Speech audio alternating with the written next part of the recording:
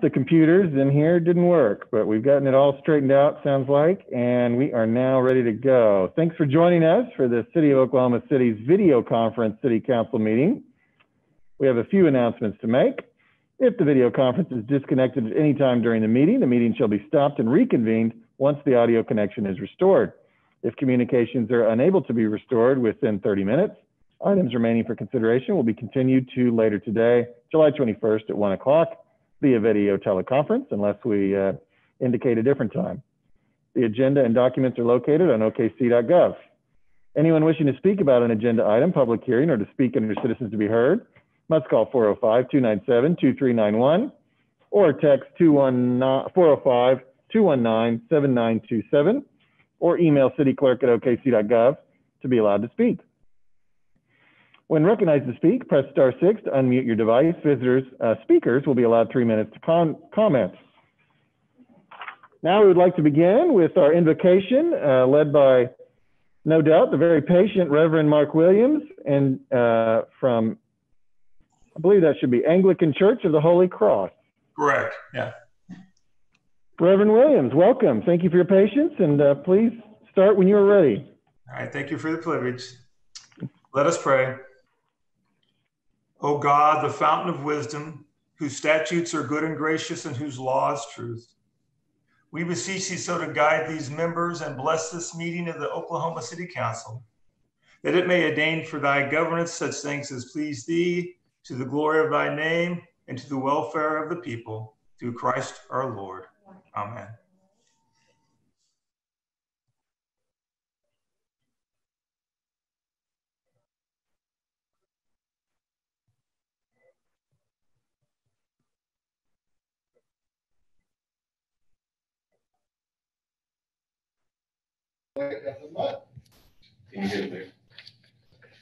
Francis, if you wouldn't mind reading this resolution.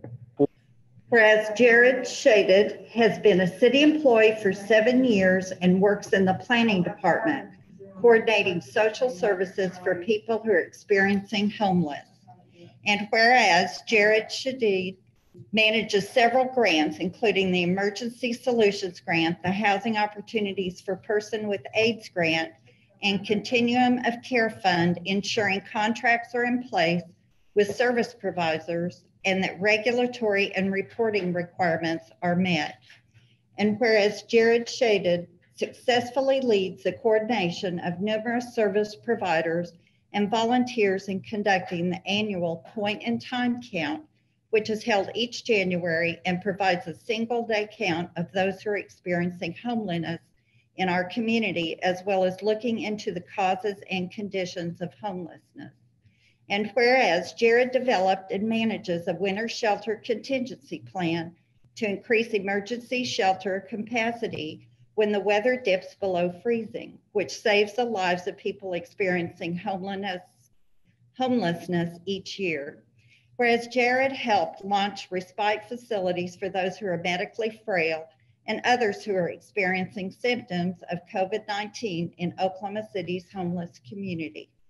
Whereas this council desires to recognize Jared for his dedication and passion for reducing the occurrence of homelessness in Oklahoma City. Now therefore be it resolved by the mayor and council of the city of Oklahoma City that they do hereby thank and commend Jared Shaded, July 2020, South Oklahoma City Kiwanis Club Employee of the Month. Thank you, Francis. And this is a resolution, so is there a motion to adopt it?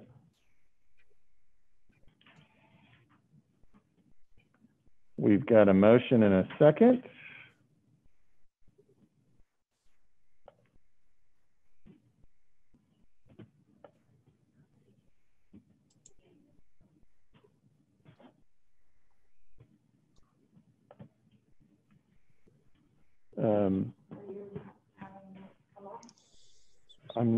I'm on, okay. There we go. Okay. Cast your votes.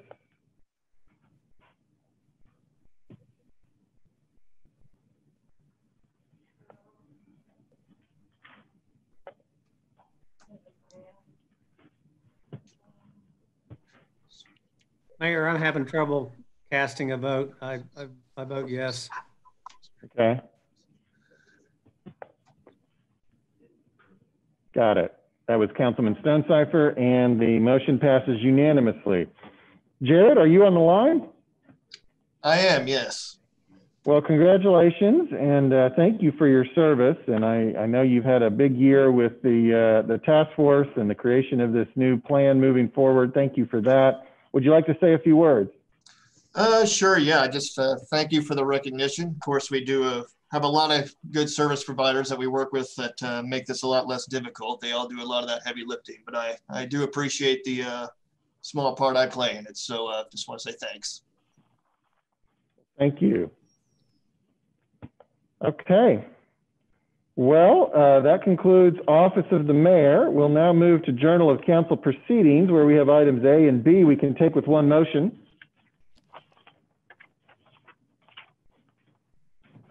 We've got a motion and a second. Cast your vote.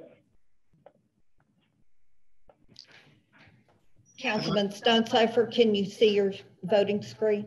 I get the motion. It's moved by Todd. Have you pushed escape? Yeah, got it. Okay. Thank you. Okay, great. Passes unanimously. Request for uncontested continuances. Item 5, Mr. City Manager, anything on that list today? Yes. On page 3, MFA, item H1, we're going to strike this item to make some corrections on the item.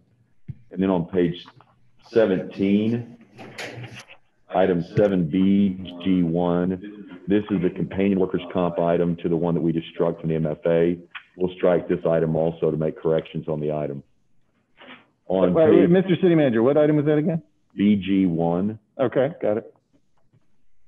On page 20, item 7, BX3, we're going to strike this item.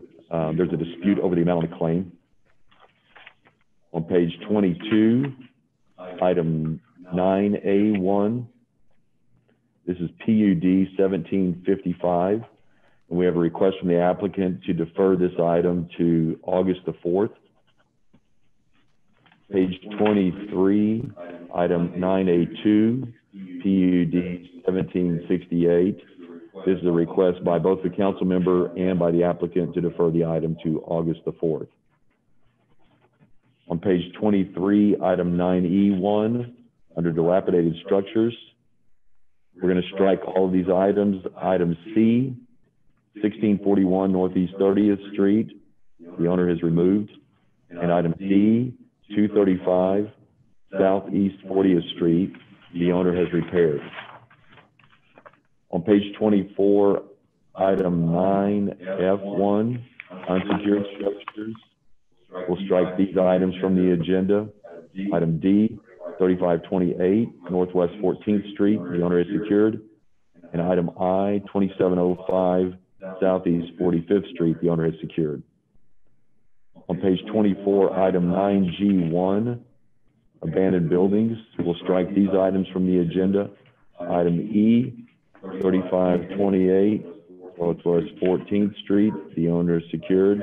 Item F, 235 Southeast 40th Street, the owner is secured. And that is all the items I have.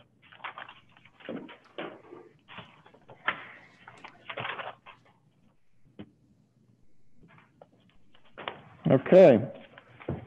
Item 6, revocable permits. There are none listed. We'll recess the council meeting, convene as the Oklahoma City Municipal Facilities Authority, where we have items A through I, and of course H1 was just struck. A through I that we can take with one motion.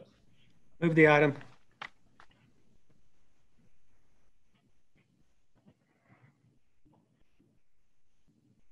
Got a motion and a second. Cast your vote.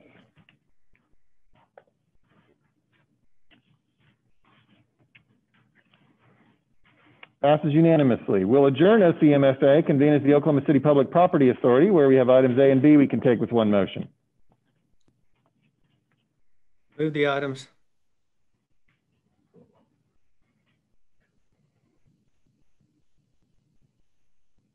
We've got a motion and a second. Cast your votes. Or do we? There we go. Passes unanimously. We'll adjourn OCPPA, convene as the Oklahoma City Environmental Assistance Trust, where we just have item A, claims and payroll. We'll go ahead and vote on that as well, if someone would like to make a motion.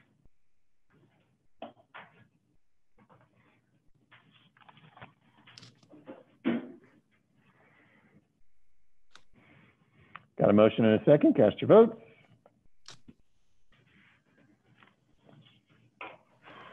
Passes unanimously. We'll adjourn OCEAT and reconvene as the council, where we find ourselves on page 4 of your printed agenda, item 7, the consent docket. I know we have presentations scheduled on items AQ, BA, BC, BD, BN, and then we had a couple items struck at the beginning of the meeting. Are there any other items that council members would like to pull out for separate discussion or for a separate vote? Yes, I would like BW pulled out for discussion. BW. Okay. Anything else? All right. Oh, yeah, go ahead. On AY, I have a correction on to make. Oh yeah, AY, correction. Go ahead. So on AY, the public hearing is noted as August the 28th.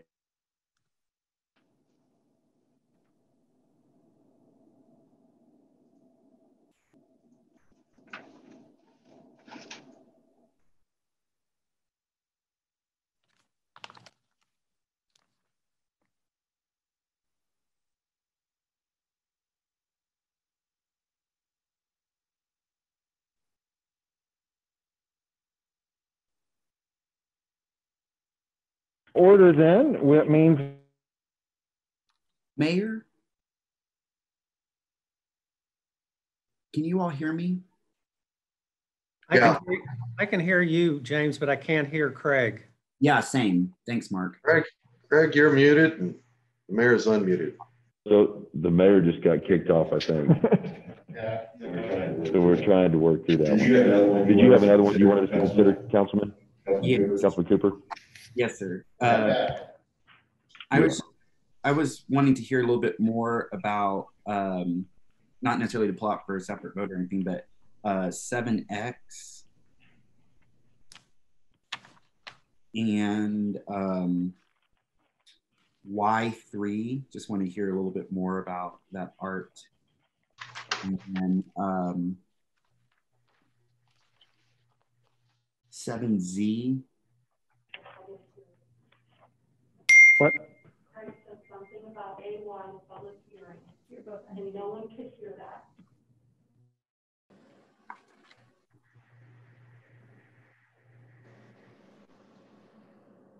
And I had a couple as well, Mayor. I'm not sure if Councilman's done. Councilperson Cooper's done. I'm just waiting. I don't know where we are. Councilman Cooper, can you hear me? Yes, Mayor. Okay, you were cutting in and out on my end, but did you say item X? I did say item X. And then what was the other one? Y3. Okay. And then Got that? 7Z. It's retroactive. Z is in zebra? Yes. All of them, 1, 2, and 3? Just one, sorry. Okay. And then AN under 7. Okay. And AP2. Okay. AS. AS is in Sam? Mm-hmm. And I heard you say earlier that AY is going to be something we discuss. AY. So I don't know, we're unclear if anyone heard this. Somebody came in the room and said that it was cutting out. AY is supposed to be corrected to August 18th. Okay. That was what the city manager said earlier, and we are considering that a Scrivener's error. Instead of August 28th, that date should be August 18th. So that's all on AY. If you want to talk about it, let me know. I was just curious to hear a little bit more. And okay.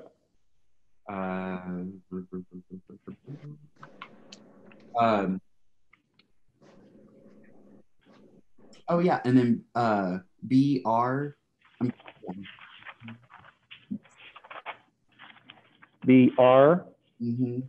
Okay. And then BS. Okay.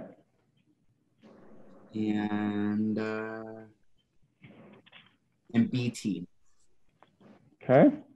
Thank you. And Councilwoman Nice, did I hear you say you had some things too? Yes, please. Item V as in Victor. Item Y 1 and 2. And item AL3. I just had a couple questions and then just wanted a discussion on a couple. Did you say AL3? Okay. Yes. Okay. Anything else? That's it for me. All right. Okay, so we'll take them in order, which I believe brings us back to you, Councilwoman Nice. Item V. V as in Victor. Item V as in Victor. Okay, I just wanted to make mention of this development that is coming with FaithWorks, and I just wanted to mention FaithWorks. They are a nonprofit doing some great work in the community. And I know last year, probably around this time, I went to visit the facility, and also they showed me the area where they wanted to develop some single family homes for the community that's around them, and turn some of our renters to get them into more stable living environments. So I just wanted to make mention of that, and again, commend them for the great work that they're doing. And also just for those who are watching and just kind of understanding how these developments work, they take time. So as you see, even with this one, they showed it to me last year, and here we are with them now getting ready to get the final works into place so they can start the actual development of this project. So I just wanted to make mention of that. So I appreciate the opportunity for that. Thank you. Okay, item X, Councilman Cooper.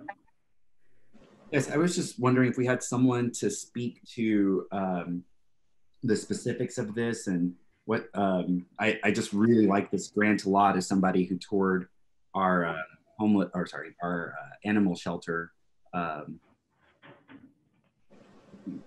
year. Yes, sir. Yeah, thanks. Jarita Becker is on from Animal Welfare to speak to this. Thank you.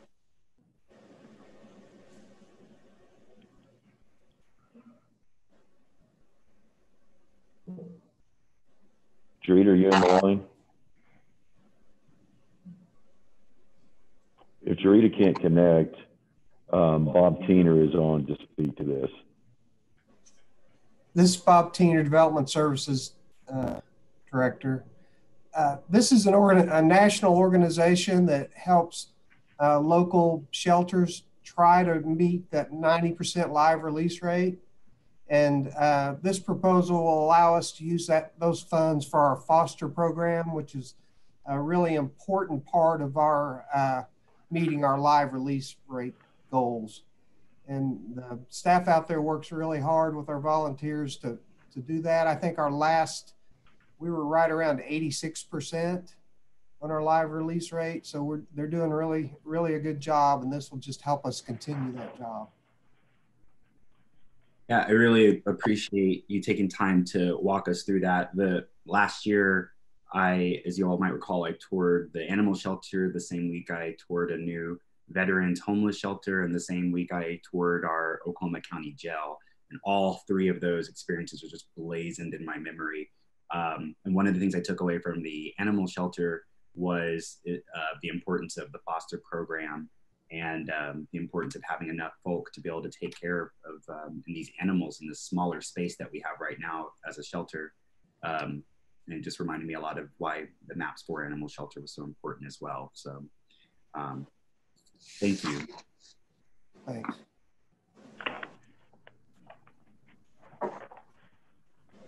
Okay. Item Y1 and 2, Councilwoman Nice wished to speak about. Item Y3, Councilman Cooper wished to speak about.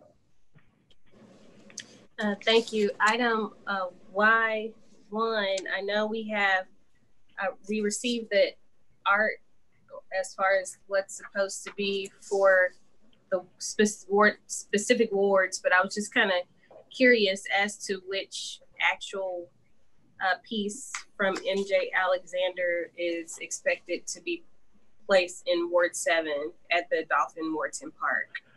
So Randy Marks is on from the planning department, and he can talk to Y1, 2, and 3. Good morning. This is Randy Marks, the Public Art Project Manager. In Ward 7 at Dolphin Horton Park, there will actually be 2 of the poems that will be used. So the poems will be applied in 2 different ways. There will be a still stencil made of each of the poems, Path Poem 1 and Path Poem 2 by MJ Alexander. And at Dolphin Horton, one of the poems will be sandblasted into the surface of either the trail or the floor of the picnic pavilion. And then the other poem will be turned, the actual stencil for the other poem will be turned into a steel sculptural landscape element. And the reason that both of those will be at Dolphin Horton is because it has a little bit larger budget, 1% for our budget, than the other 4 parks do. Thank you. Certainly. And then I know I just wanted, as far as item 2, I just wanted to mention that I am excited about what this particular sculpture will bring for the USA Softball Hall of Fame. Just within the last, I think, couple weeks, they had a viewing of the new work that's been done, and I got to see it from the balcony of where this particular sculpture will begin and where it will actually land. So I think once people actually see it and get to experience this particular sculpture, the softball, it's definitely going to be a landing piece and in a place where we'll see a lot of photographs being taken for this piece. So if you may just speak a little bit to it, that would be great. The selection committee, and of course you were able to participate on that, and thank you for that, chose artist Pete Beeman, who is based out of both New York and Portland, for this particular project, which is titled Trajectory. And as you indicated, it illustrates a softball that is being knocked out of the stadium, and the trajectory of the softball as it bounds out of the stadium and into the plaza below will be created out of stainless steel tube, and then the ball is a cast glass piece that will be lighted, and it'll be about around 3 feet tall, and that will be out in the plaza at the main entrance to the stadium. Then further on down the plaza, which they call the spine, you'll see the ball again and another trajectory, which illustrates the ball as it continues on its path. So there'll be 2 opportunities where people can gather around and take those photographs. John Miller, the COO at USA Softball, specifically was wanting an Instagrammable moment for the thousands of people that come to the softball stadium every year. And we certainly feel like that this meets that requirement. I definitely agree with that. Thank you. You're welcome. Councilman Cooper, item 3. Yes, thank you, Mayor. I was just looking to hear a little bit more about this particular project. It looks pretty exciting. Well, we think so too. So recent improvements at the OKC Tennis Center at Will Rogers Park include a new clubhouse that is just about completed. So working with an idea from ADG architect Isabel Feria, we saw the opportunity to do something unique and beautiful and functional all at the same time, which was to create a vestibule as a distinctive and inviting entrance to the building. The selection committee chose the design presented by an artist team that includes local artists Anton Morton and Brett McDowell, along with an internationally known glass artist from England, Martin Donlan. So the result is a composition that is colorful. Both the glass is colorful and the metal that will be part of it will be colorful. And it'll be lighted from the inside, so we feel like it'll be something that really draws people to the entrance of that facility. Yes, the artwork is just beautiful. And anybody watching at home can find it on our agenda out there. I just really appreciate the work there at Will Rogers Park. Thank you. Thank you.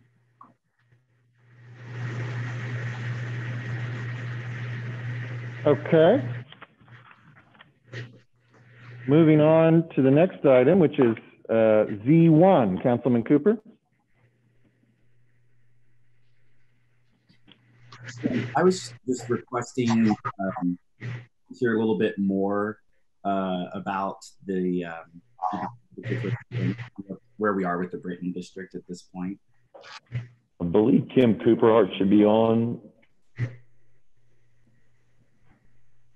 Or is there someone else from the planning department that can speak to this if Kim is not on? Kim's there. Okay. Hi. Good morning. This is Kim Cooperhart with the planning department. Good morning, Councilman Cooper.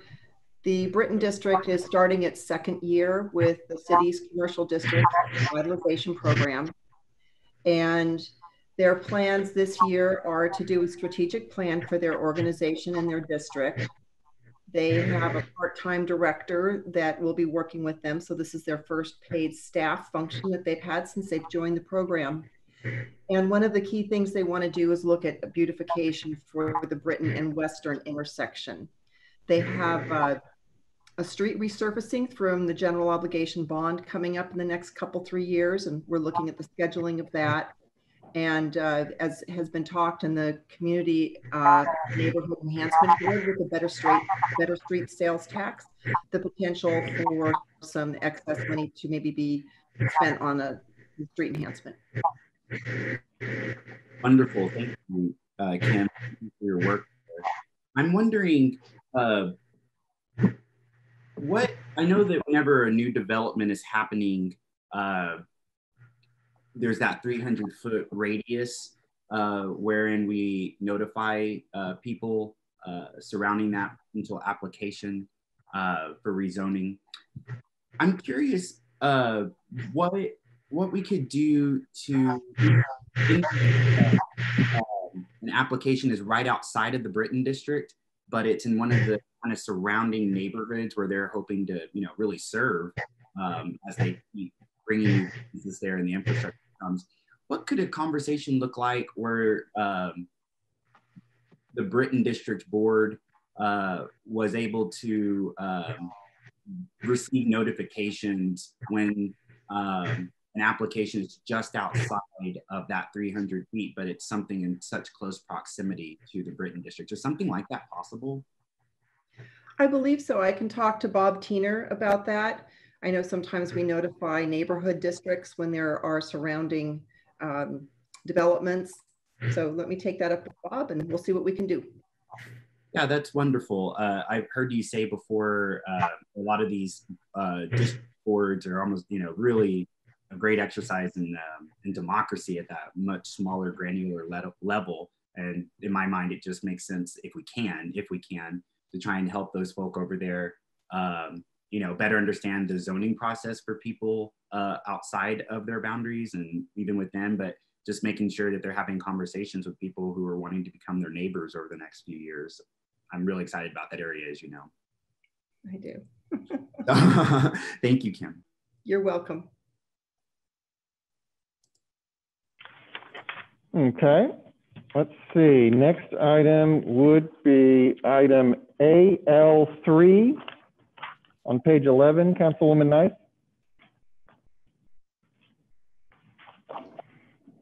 AL3, I just really just wanted to mention that we had the street resurfacing from Northeast 36th Street to Wilshire on sooner. So I know we have had quite a few phone calls throughout the tenure that I've been here about our different roads out in that area. So I just wanted to make mention of that. And also, I was going to include it in my council comments, but for the sake of talking about this residential street resurfacing, I just want to thank our Public Works Department, as well as our relationship with our Commissioner Carrie Bloomert, for us to be able to work with the city of Luther to get a XXX road. I believe that's, I get them, they're so way out there, but one of those streets out there for that they have been very concerned about as far as getting it resurfaced. So they did a live video of it and wrote on it and explained how they were excited. So I just want to make mention of those things. So thank you very much. Thank you. Now item AN, Councilman Cooper. Yes, I know I'm planning to attend an event later this week about the Belle Isle Library, and I was just curious if someone involved might be able to speak to what this item is, this amendment is going to mean for this particular area and project. Councilman Cooper, this is Eric Winger. So I can answer your questions on 7AN. This is an amendment to an agreement between the Metropolitan Library System and the City of Oklahoma City. There were donations that were received specific to the Belle Isle Library that are part of the construction that's actually currently out to bid. So this action today will receive $950,000 to be added to the project for additional enhancements that the Metropolitan Library System wanted to complete as a part of the overall $8 million project. Wonderful, thank you. I'm very, again, as much as I'm excited about the Britton District, I'm very much looking forward to seeing this library project come to life. Thank you, Eric. All right, we'll stay with you, Councilman Cooper, for item AP2. Staying with me and staying on Northwest Expressway. I was wanting to hear a little bit more about this particular item as well, please. This is Eric Winger again, Director of Public Works, Councilman Cooper, and I can answer the questions on this one as well. You might recall from a previous presentation on the Belle Isle improvements, we answered some questions about an enhanced crossing for pedestrians at Northwest Expressway and Villa. And so this is the funding to advance that project. Will be a separate project from the library, but it will be a companion project. So approving this today will authorize those funds to be used for crosswalk enhancements and to improve that walkability across Northwest Expressway connecting to Belle Isle Library. Yeah, and again, thank you. When I was knocking doors, as I've said before, neighbors on both sides of Northwest Expressway are very interested in this project. May I ask, as we are doing this particular crosswalk enhancement, I know that bike infrastructure is also scheduled for Villa heading north there. Are we coinciding those particular projects, or does the funding for the bike infrastructure and Better Streets come later, or what does that look like? Yeah, I need to double check the schedule, but our goal would be to have those coincide as much as possible, but they are going to be separate projects. So we are working with the different staff on the different teams that are affecting that construction. And so, yes, we'll try to make that happen simultaneously. Thank you, Eric.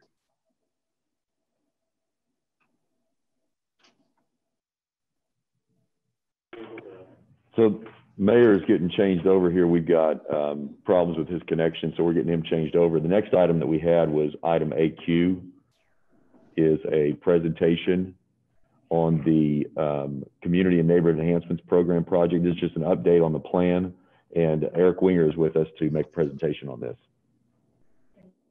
Thank you, Mr. City Manager. I'm going to go ahead and share a screen to bring up the presentation.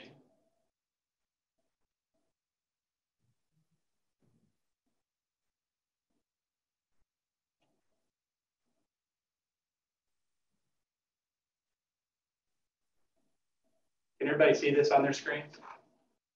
It should look like the implementation plan. Okay. So I'm pleased to present the July 2020 update to the Better Street, Safer City program. So this is an implementation plan amendment. You've seen these before, but I'll highlight some of the items that are included in this one. Just as a program summary for Better Streets, Safer City, began in January 1st on 2018. It's the pay-as-you-go, but we did receive the final collections on March 31st, 2020, and this was the breakdown of the program, which was estimated at $240 million. Recall the majority was in street resurfacing at $168 million, but it also included streetscapes, sidewalks, trails, and bike facilities. And the program's been very active for the past 2 years. We've had regular monthly meetings with the advisory board, and they've helped make recommendations to the city council for each of those project categories, which I now have on the screen. And of the funding that's been made available, this is the percentage of each of those categories that has been authorized. So you'll see nearly 90 or 90+% in every category except for bicycle infrastructure. But we've reserved a little bit in bicycle infrastructure just as we've met some infield challenges and are just making sure that we've addressed those projects correctly. So we've advanced very quickly, but with a lot of projects underway, we do need budget amendments from time to time. And there's two that are included in this implementation plan amendment. The first is a residential resurfacing project. This is an area bound between May 89th Pennsylvania Avenue and Southwest 74th. As they were in this neighborhood and doing this work, they found that the streets were in worse condition than expected, requiring additional funds. The total amendment or the increase in cost for this neighborhood would be $591,934. This and the next item are fully funded, so there's no additional funds that are going to be required. These are in reserves for Better Streets, Safer City. The next and second project to be amended is a sidewalk project. This is near the Highland Park Elementary School. There are some additional streets that needed, or additional connections that needed to be considered. And so we're asking for an amendment of $214,159. So for the dozens, if not hundreds of street resurfacing projects that we do, we're not having to amend each one of those. There are some project contingencies that are available, but every once in a while, like these two projects, we find that we need to come to the city council requesting that we do budget amendments on individual projects. These are recommended by the advisory board, and so we're asking for council's approval of those today. I can answer any questions you might have about this item. Any questions for Eric?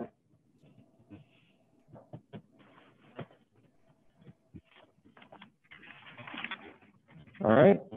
Thank you, Eric. Okay, that brings us to item AS. S is in Sam. Councilman Cooper. Yes. Let's see. Yeah, I see this is for, it's a special permit. So I'm just kind of curious how this came about and what are the longevity possibilities, if any at all? Councilman, this is Chris Browning. Can you hear me? Yes, sir. Okay, this permit was originally issued in 2003 between the Water Trust and the Partners for Animal Welfare of Oklahoma. It's a 3-year renewal, so it will extend this permit all the way through July 31st, 2023. They are a private group who have been self-managing this dog park since 2003, and it's located on the east side of Hefner Parkway, right next to a baseball park that we also issue a permit to operate. And yeah, so it looks like we're good at least through 2023. So, okay. Yes, sir. The 2003 background is helpful as well. Thank you. You're welcome.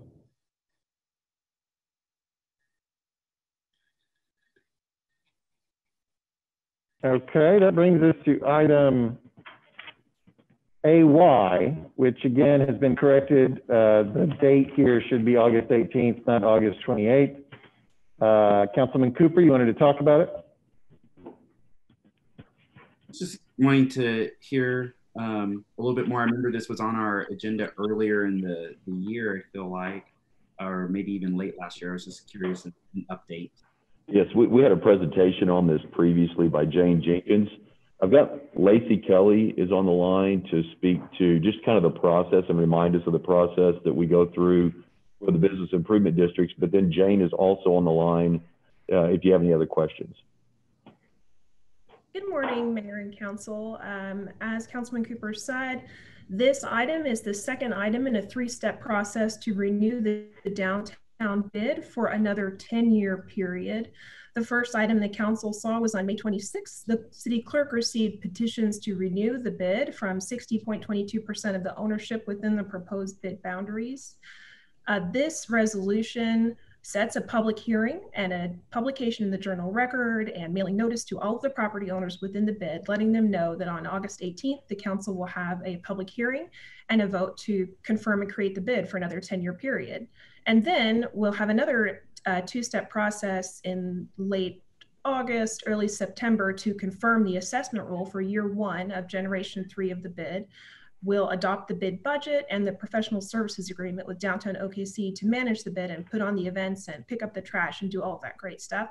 And Jane Jenkins with Downtown OKC is also on the line if you have any other questions. Yeah, that helps me. If Jane would like to say anything, she's more than welcome to. I'm good otherwise.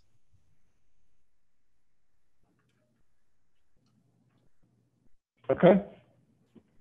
All right, moving on to item BA. I know we have a presentation scheduled here. Yes, I asked Doug Dowler, our budget director, to provide just some remarks on the professional services agreement. We also have the IMSA budget is on BB for the council to receive that. So Doug will make some remarks on this, and then Jim Wenham, the IMSA CEO, is also on the line if there are specific questions for him. Good morning, Mayor and Council. Yeah, just briefly on this professional services agreement between the city and IMSA.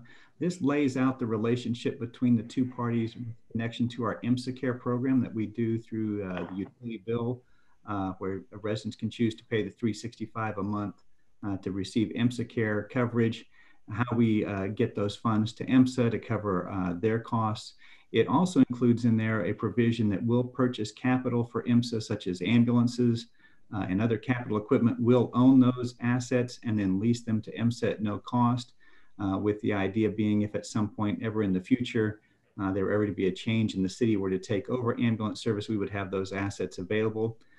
In the coming year, we're also working on an agreement to purchase a facility for IMSA. They've been leasing a facility, but that's still being worked out, the details for that.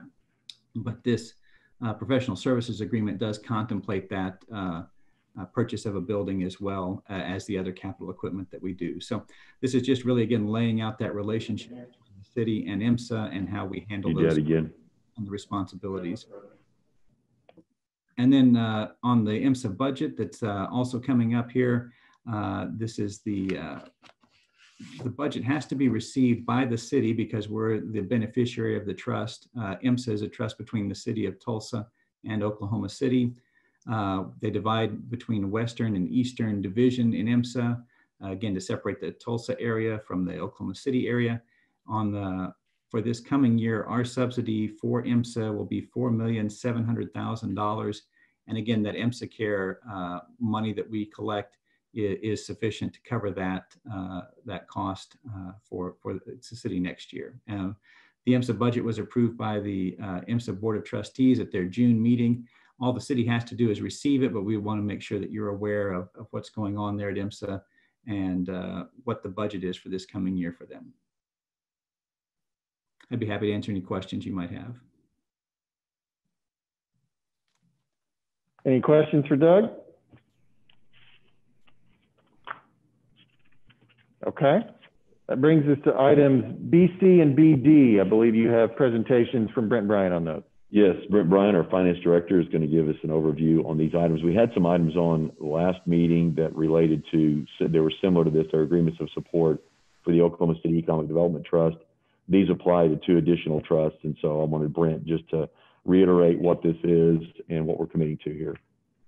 All right. Good morning, Brent Bryant, Finance Director. Items B, C, and BD are provided to you today for your consideration. In both situations, when the Oklahoma City Public Property Authority and the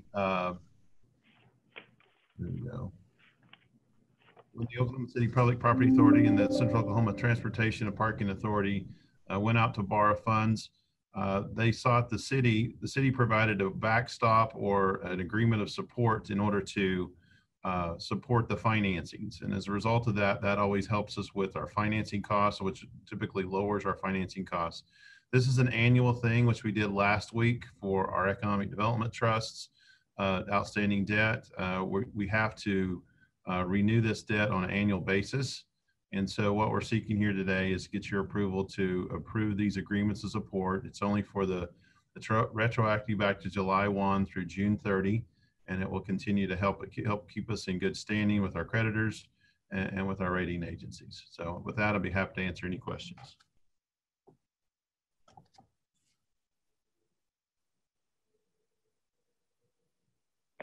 Any questions for Brent? Okay.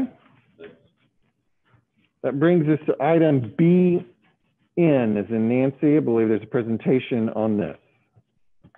Yes, this is the item that is selecting ADG, or it's authorizing negotiation to select ADG, to negotiate with a contract with ADG for the MAPS 4 program consultant.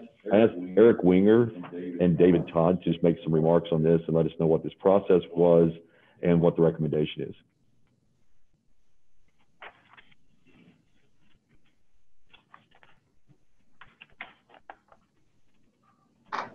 Sorry about that. I had to try to get it unmuted. We're having a little bit of difficulty too. So on the item receiving the consultant review committee report for the MAPS 4 program consultant, just to provide a little bit of background about how the process works. When we select architects and engineers and consultants for the city of Oklahoma City, we're actually using a council resolution that actually goes back to November of 1986. So it's a well-established process that uses qualifications-based selection.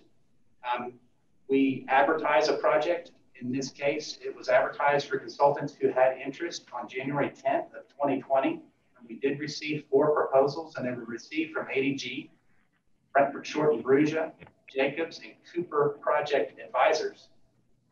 Interviews were scheduled for June the 12th and completed. And the committee in this case that reviewed those proposals and sat in on those interviews included a representative of the city manager's office, the MAPS project office, the public works department, but then also 2 of the citizens advisory board members. So the chairperson, Teresa Rose Crook, and also member Bob Neelan were able to participate in that process. And so as we go through and we receive those interviews, we get to the point where we are today, where a recommendation is made from that committee for the council to consider.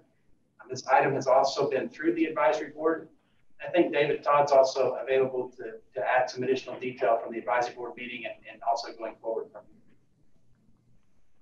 That's right. David Todd here, MAPS program managers. As Eric said, this is a standard procedure that we've used for all consultants within the MAPS programs, you know, clear back to MAPS for Kids, MAPS 3, and now starting with MAPS 4. It involved 2 members of the advisory board. So they had equal say in the interviews. So this is just more of the same process that you're seeing starting with MAPS 4 that we've done in the past.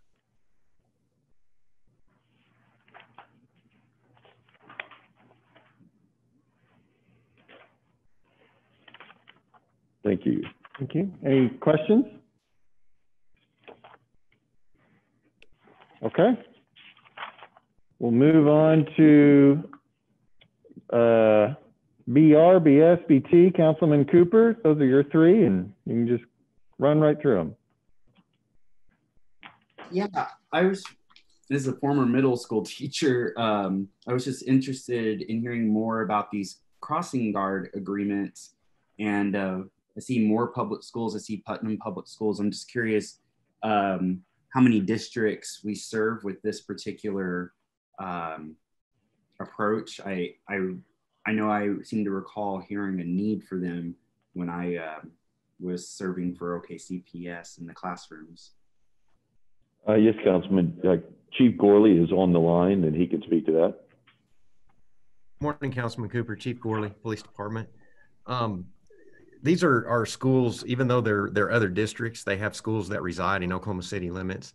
And so we contract with those schools to provide crossing guards at higher traffic areas, areas that are a little bit more dangerous for the kids to cross.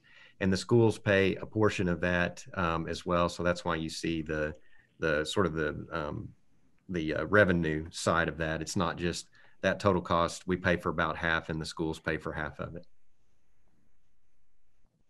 And we have similar arrangements with other school districts as well. I see more in Putnam, like I said. And yeah, I take that they're in our boundaries. I'm just curious what that looks like across the city. Yes, Oklahoma City schools, you'll see them in the next, probably in the next couple of council meetings. That contract just hasn't made it yet. But we also have Edmond, Millwood, and Piedmont schools as well that have schools within the Oklahoma City limits. Mm-hmm. Okay. Yeah. Thank you, Chief. You bet. Councilman Cooper, you just want to roll into B? Yes, I'm I'm curious if we can just kind of speak to this item, and then relatedly, I've had a constituent reach out to ask about, and I know we've been through this number before in our budget, the percent of city, the fines and fees that go to our general fund. So it's kind of two separate things at once there. So your first question, Councilman, is in regard to the jail services agreement? Yes, please. Okay. Chief Gorley can answer any questions that you have specifically. This is our agreement that we have. There's a couple of different items that are in there, the per prisoner day cost, and I think there's some additional services that we provide that help us be in compliance with state law. Is there a specific question that you have in regard to that? I think one of the things I just would like to hear us speak more publicly about is, what I kind of learned last year when I took office about at what rates we see people put in Oklahoma County Jail based on municipal violations. Because I guess in other words, it explains this agreement, suggests that that we have people who might be in there based on city municipal charges. And I'm just curious what those percents are again. Yeah, I think that's my main question. I can't really speak to percentages. What I can tell you is about 3 years ago, we started a cite and release program. So very few municipal charges actually wind up in jail. The majority of those, officers can do cite and release in the field.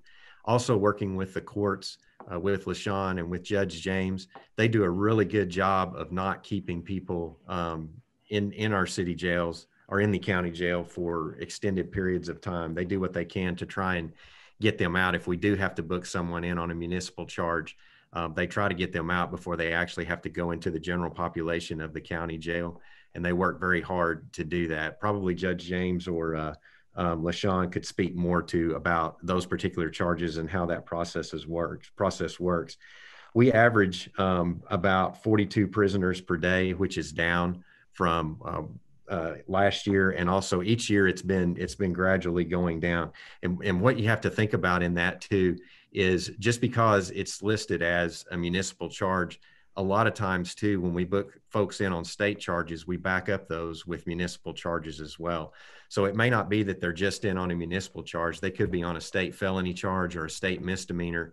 And if the DAs accept those charges, then oftentimes those city charges could be dropped in lieu of the state felony or misdemeanor charges as well. So just because it may list that person as a city prisoner, they may not end up ultimately being charged with a municipal charge, if that makes sense. Okay. Thank you. And then, yeah, I'd like to hear a little bit more maybe from the municipal court side of things, especially as it relates to, and maybe even Doug Dowler. So I remember him walking me through this once, the percent of that fines play in terms of going into our general fund budget. Yeah, so Councilman, on the fines and fees, fines and fees within the general fund budget make up about 3.7% of the budget. Thank you. Like I said, a constituent had reached out about that. Mm-hmm. I really appreciate being able to provide that answer. Sure. And then I don't know if there was anything LaShawn would want to add to what Chief Gorley said. If not, then that's fine. Councilperson LaShawn Thompson with Municipal Courts. Just like Chief Gorley said, we are with our cite and release program and then our standing judicial orders that we have currently in place.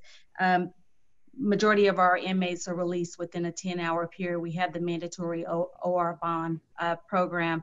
And due to the COVID-19 pandemic, there's a standing judicial order that all of our city prisoners are released immediately and they're not taken upstairs into custody. Thank you, LaShawn. Appreciate you. Thank you, Council. Okay. Councilman Cooper, you want to continue on to item BT? Yeah, I was just wondering if we could provide everyone with a little bit of context for what Legal Aid Services does. This popped back out in my mind specifically because we're going to be seeing Legal Aid, as you all know, work with the city in terms of the eviction crisis that COVID has wrought, and quite frankly, there was already one prior. But just kind of curious to hear a little bit more about what this service does and why we provide it. Yes, Councilman. Again, LaShawn Thompson of Municipal Court. This agreement we've had in place with Legal Aid since 1974.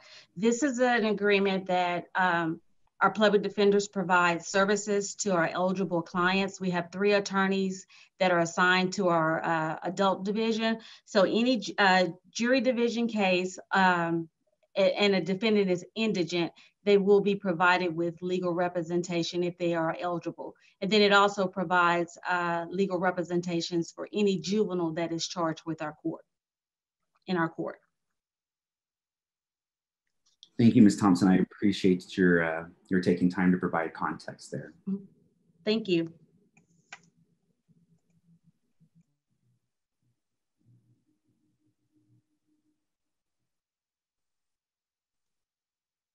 We should have.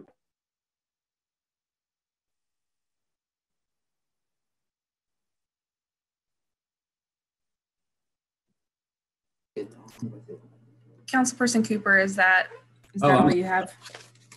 Did I have something else? No, I have the next one, so I was just going to go for it. We had a discussion going in here. Yes, please go ahead, Councilwoman Hammond, on item BW.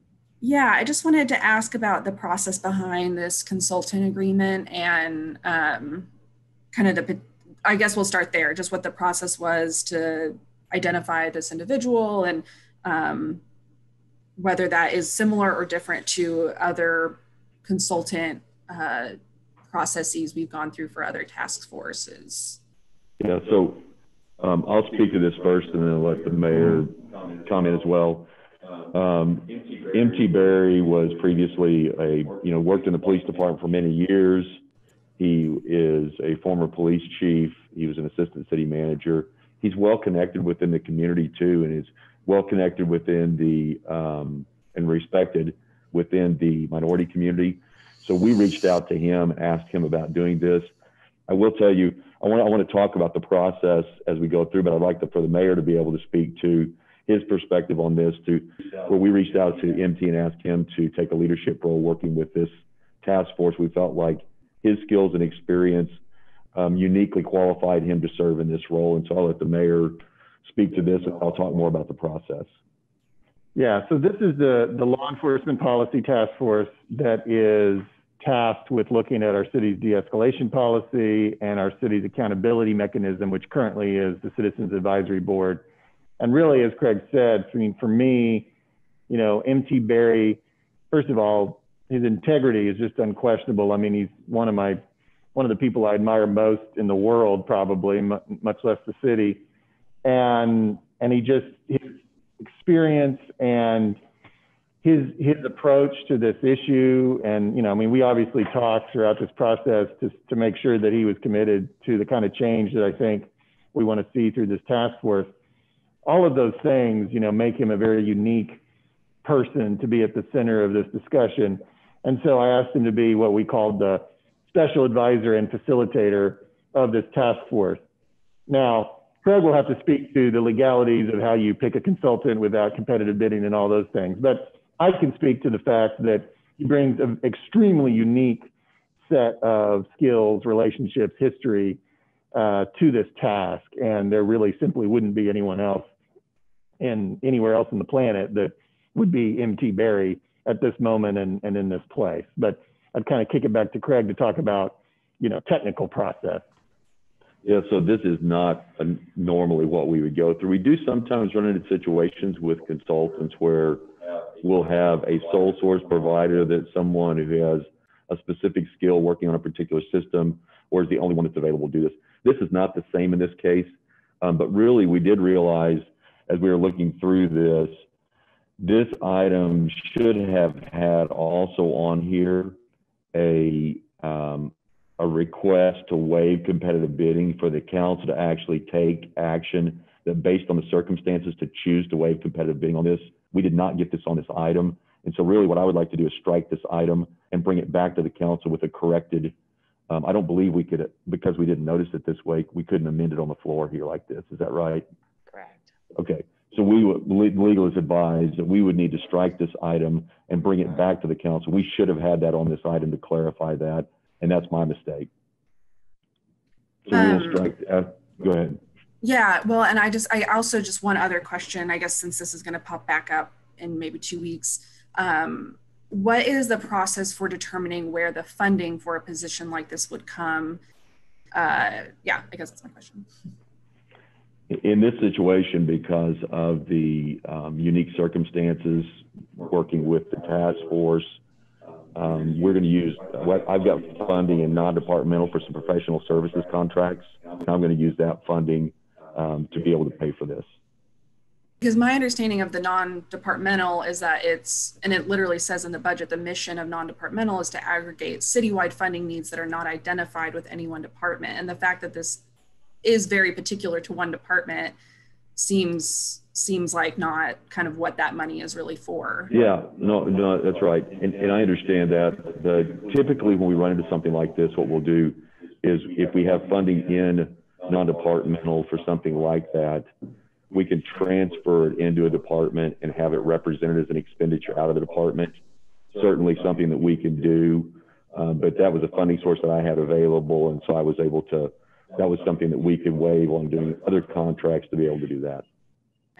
I guess and this is nothing against MT in particular. I also respect him greatly and think he was a great assistant city manager. I was not, obviously, I did not live in Oklahoma City when he was police chief, so I can't really speak to that, but I have just a few concerns with a consultant about particular policies that has been so embedded in the city and city organizational culture, rather than an outside voice who can bring things from the outside. And I think my easiest sort of, and then again, my other concern about this kind of large fund that is non-departmental, that doesn't feel like there's a lot of accountability in how that money is reported or allocated, because my closest, I think, connection about how a task force consultant process is getting funded is a homelessness task force.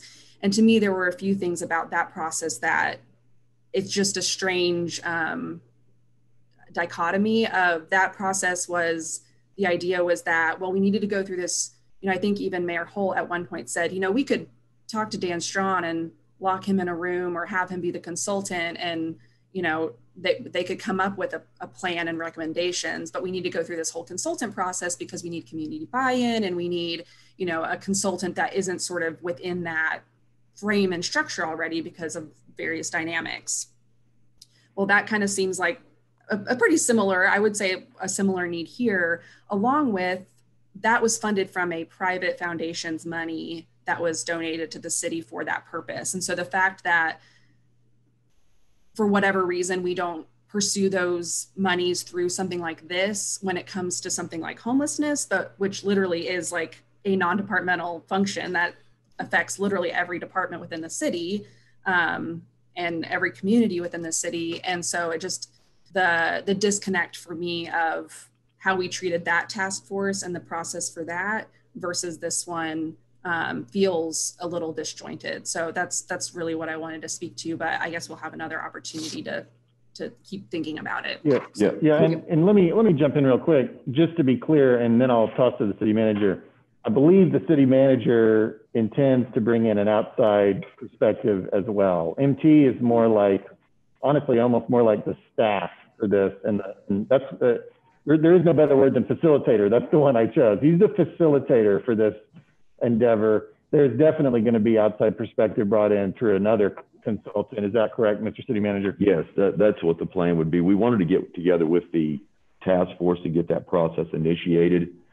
MT had some thoughts on some outside consultants we might recommend and discuss what options we might have to get that outside voice. So then MT would bring that history and understanding of our community and the department, and then we would potentially be looking at another source also to bring in that outside voice like you mentioned. And are there discussions already about how that consultancy will be funded? We have not had that yet. I think in the situation with the homelessness task force, there was an opportunity there that there was an outside organization that would help to fund that. We could explore many different ways that we could possibly fund that. So we'll look at that as we get further in the process. I think this is Mark Stonecypher here. I'd like to say, I know Chief Berry. I trust him. I agree with what the mayor said. I admire his ethics and integrity. He would make a wonderful facilitator. I'm kind of fearful. I'm reminded of, I guess I should say, the definition of a consultant that I heard years ago. A consultant is a person that knows 175 different ways to build a bridge, but can't actually build one. And MT Berry can build a bridge. He can build a bridge with members of the community. He can build a bridge with those that are going to serve on the committee. And so I really admire MT Berry, and I think he's uniquely qualified for this position. Okay. Well, so this item is struck. Hearing no objection, we will strike this item BW because of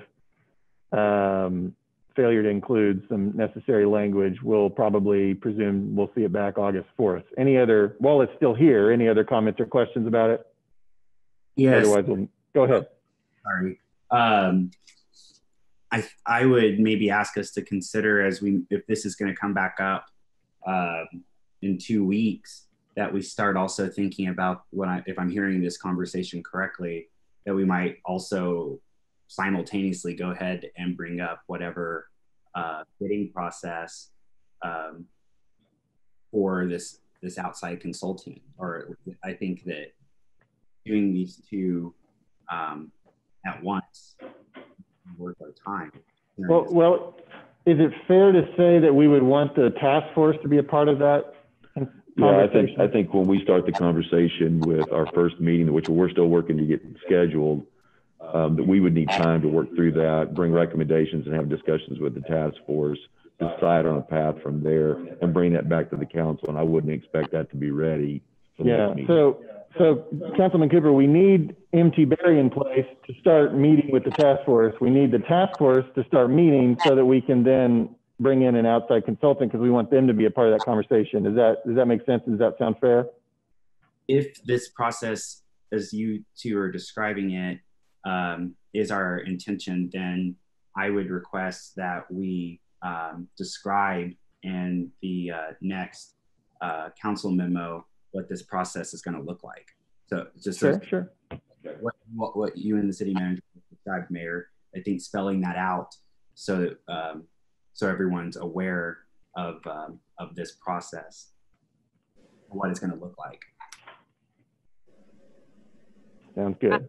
I agree with that, and that was going to be my question. When would we have that first meeting? Because I know I've even had some folks reach out to me asking when we would have that conversation.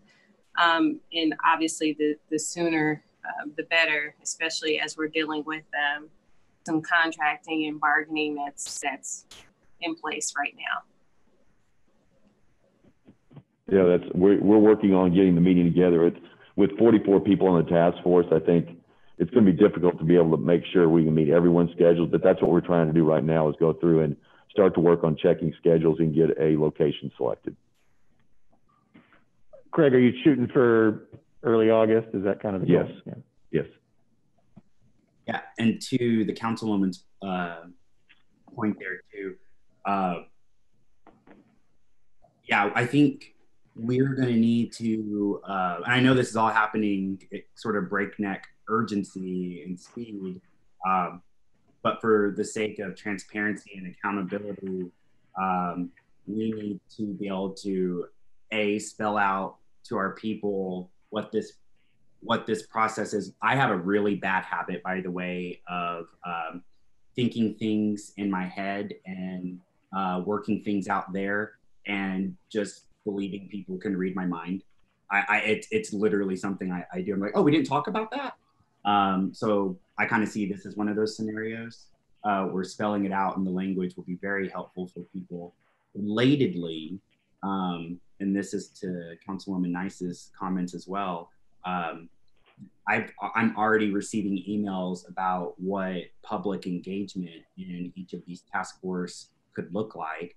And going back to Councilwoman Hammond's words, specifically her comparison to the homeless task force that the mayor set up, on which I served with Councilwoman Nice and Hammond.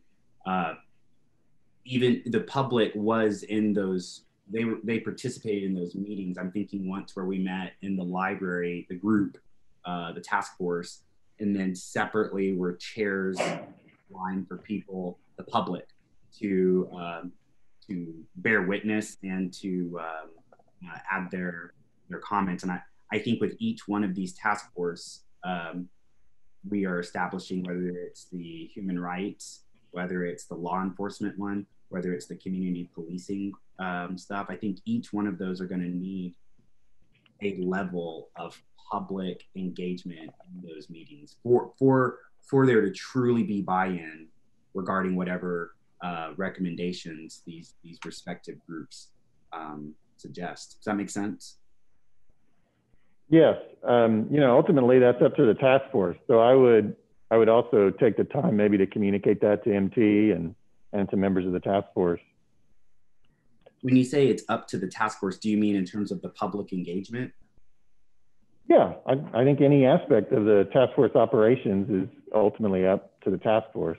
I mean, we can certainly encourage them, and we should, but, and I don't disagree with anything you just suggested, but I just mean you should probably also communicate that to MT and maybe key members of the task force that you know.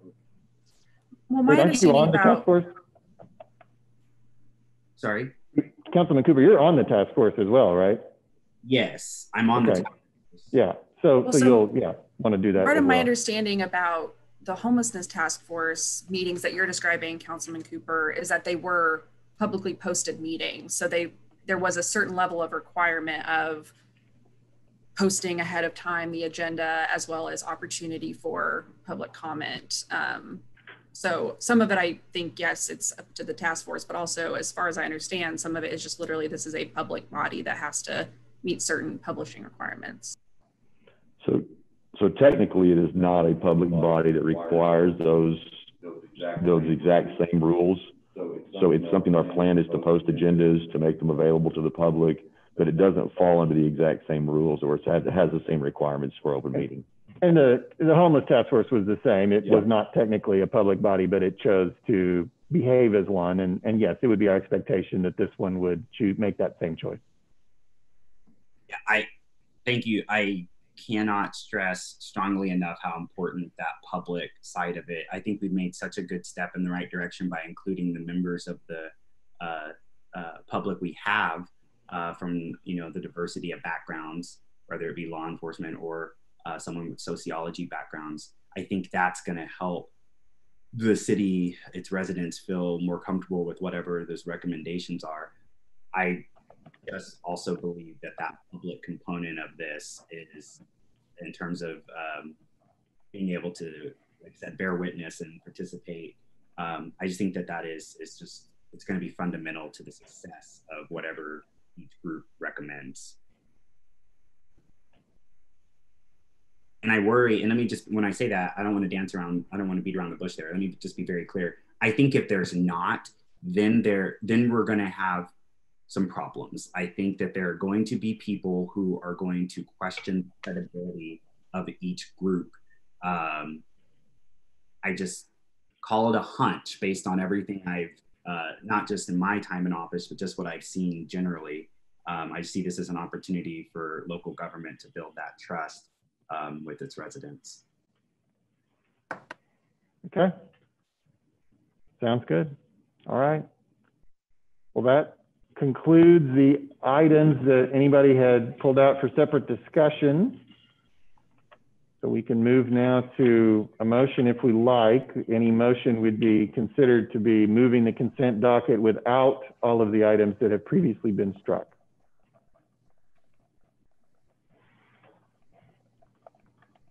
We have a motion and a second. Cast your votes.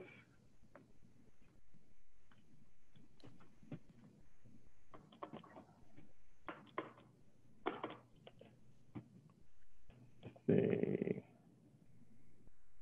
Councilman McAtee, there we go. Passes unanimously. That brings us to item 8, the concurrence docket, where we have items A through L we can take with one motion.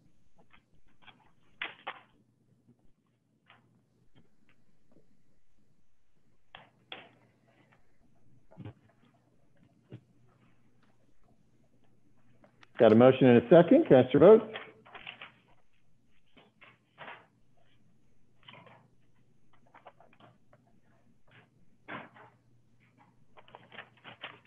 Passes unanimously. Now, items 9, items requiring separate votes. Item A1 was struck or deferred, I forget. Item A2 was the same, which brings us to item 9B. These are ordinance on final hearing that were recommended for approval. We've got item 9B1, closing the 60-foot right-of-way of South Ellison Avenue, extending south from West Sheridan Avenue, 155 feet. Councilwoman Hammond. Yes, this is an item, exactly like you said. It's essentially to just close what is a dead-end street that runs right into the Oklahoma City Boulevard, to be able to, for this group to do some future development on the property. So I will move for approval once that pops up.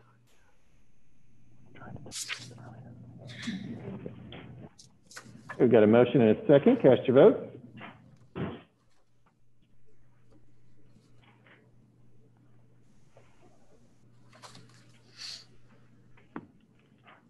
Passes unanimously. 9B2 is closing the rights-of-way and easements for the MAP 3 Lower Downtown Park bounded by West I-40 and Southwest 15th, et cetera. Councilwoman Hammond. Similarly, just trying to get some rights-of-way cleared so that for future development, I will move for approval.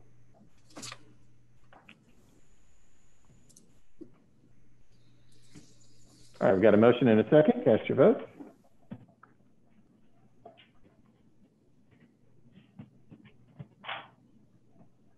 Passes unanimously. Okay, item 9C. This is a third of 3 meetings to consider an ordinance change. This is relating to motor vehicles and traffic and municipal court. I'm not even sure I recall what this is in regards to, Mr. City Manager. Can you remind us? And this was deferred for March 31st. Oh, that's why I don't remember. This was deferred from like 4 months ago. Mm-hmm. We didn't talk about this before this meeting. So yes. Yeah, there was a presentation on this one. Okay. I was wondering if there was, because I was like, yeah, there's too much that's happened since then. But I think it was myself and Councilman Cooper who wanted to get this deferred so we could potentially gather more information related to parking along the streetcar. So yeah, if there's a presentation to speak to that. Yeah, I don't think we had a presentation. We'd had a presentation previously on this item. And I don't know if, I don't remember, I think it was Steve Kreis had worked with us on this one. Well, I seem to remember, if think my memory is correct, I seem to remember that Jason with Embark was going to bring back data about sort of some of those hot spots and whether some of the, I know they were going to put up maybe some signage and try to get some of those preventionary measures. So I think from my perspective, I'd love to hear maybe a report or a presentation on that to kind of inform us better. So is Jason on the line? Do you have Jason on there?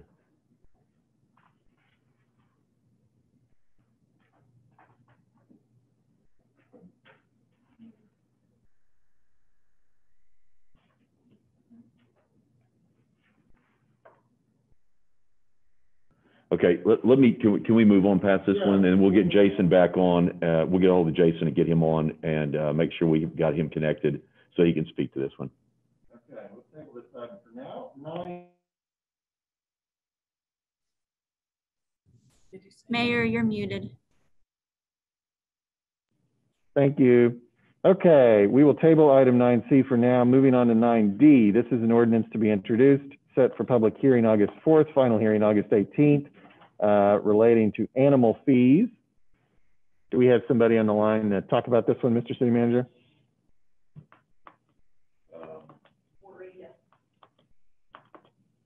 Yeah, Rita Becker. This is Bob Teener. I can speak to it. The proposed ordinance is to allow the superintendent, animal welfare superintendent, to modify adoption fees. Currently, the ordinance allows him to either reduce the fee by half or eliminate the fee. And when we do adoption events with partners, sometimes it helps if we can set our fees at the same as the adoption partners, and that allows them to people to look at all the animals, and it helps us with that process. So that's all this ordinance is proposed to do. If there's any questions. Okay, any questions for Bob?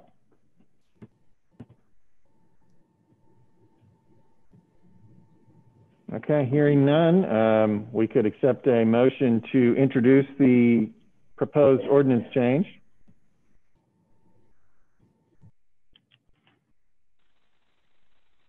Got a motion and a second. Cast your votes.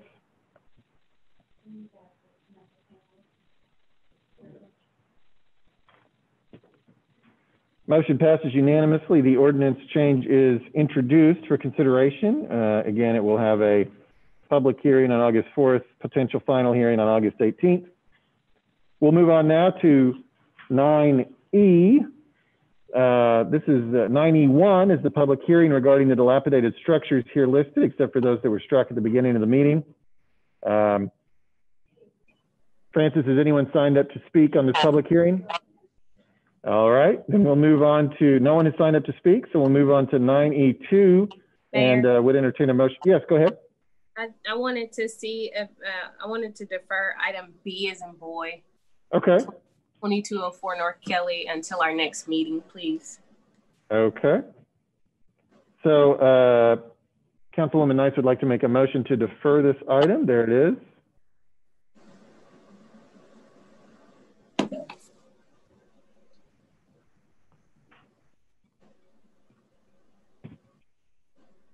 There we go. Motion in a second. Cast your votes.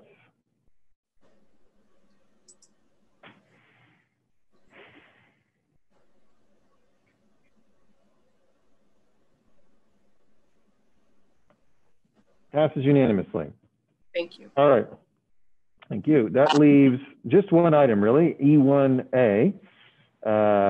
And so is there a motion to adopt the resolution found at E2 declaring that that structure is dilapidated?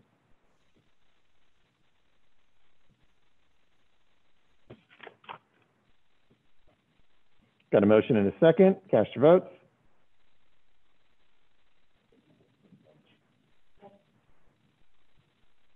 Passes unanimously.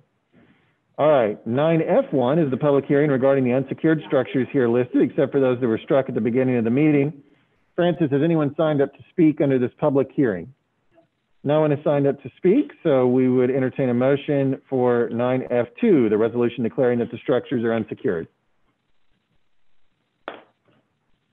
Got a motion and a second? Cast your votes.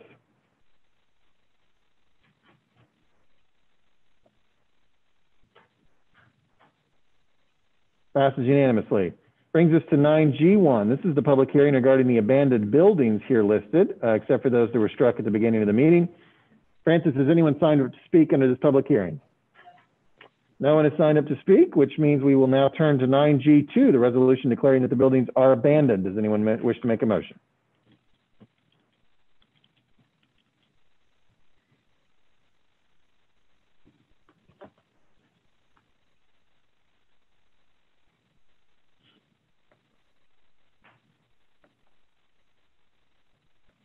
Excuse me, Mayor, this is Chad Davidson with Code Enforcement Superintendent. Yes.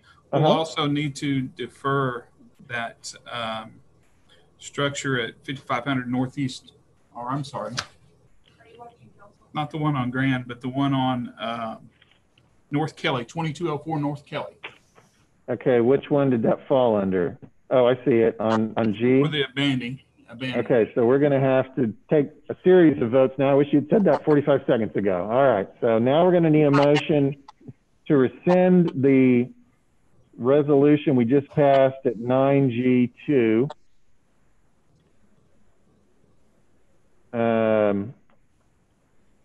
Okay, so is anyone, I don't know how to, is that loading, Francis, to do a motion to rescind 9G2? Okay.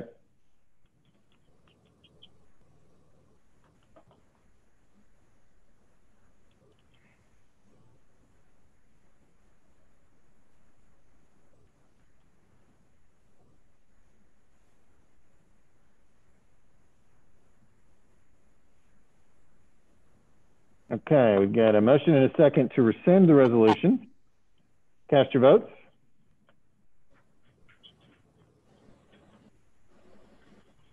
Now we'll need a motion to defer item 9G1D 2 weeks.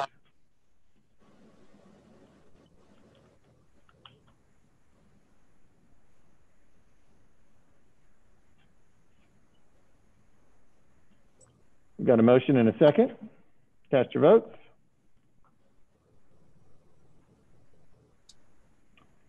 Now we'll need a motion to repass 9G2, the resolution declaring that the buildings are abandoned.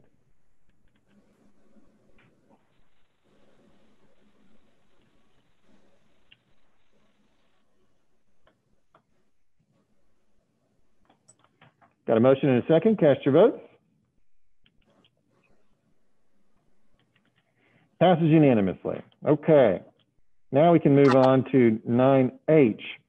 This is a resolution approving the operation agreement for Coronavirus Relief Fund Small Business Continuity and Payroll Reimbursement Program and Micro Enterprise Program with First Fidelity Bank, et cetera. I think we got a presentation on that. Yes. So Kathy O'Connor with the Alliance for Economic Development is on the line to make a presentation on this agreement. This is just another agreement with the involving the implementation of the CARES funding for the Small Business Continuity Program. Yes, good morning. This item is to approve an agreement with First Fidelity Bank to assist us with managing and implementing the second round of the Small Business Continuity Program. First, an informal process was conducted by the city to see what banks might be interested in assisting us with the administration of the program. The only response that we received was from First Fidelity. The funding for the program, the $100,000 in administrative fees or up to $100,000 in administrative fees will come from the administration money that was set aside from the GOLT bond program for the first round of the program. We didn't use all of the money set aside for administration, so we had some left over that we can use for this. The remaining $10 million will be the direct payments to the companies that apply. So First Fidelity will be making those payments on behalf of the city to the companies, which is why the agreement needs to be $10,100,000. The funding for this round of the small business program comes from the allocation of CARES Act funds. If you recall, about $13 million was allocated for the small business continuity program. Some of that has been set aside for technical assistance and business retrofits. About $5 million of it was added to the first round of the small business program. And I think we spent we will have about 3.5 million of that left over that we can put into this second round. So with that, I'll be glad to try to answer any questions. Yeah, I have a few questions. So what were the other banks that we informally reached out to? We may need to ask Brent or Joanna that question, but I imagine that it's probably most of our local banks. Like I know we reached out to Bank of Oklahoma, Bank First. Yeah, Joanna's on the line. I think. Yeah, I think Joanna's on the line. I think Joanna's on the line, and she should be able to give us the list of the banks we reached out to.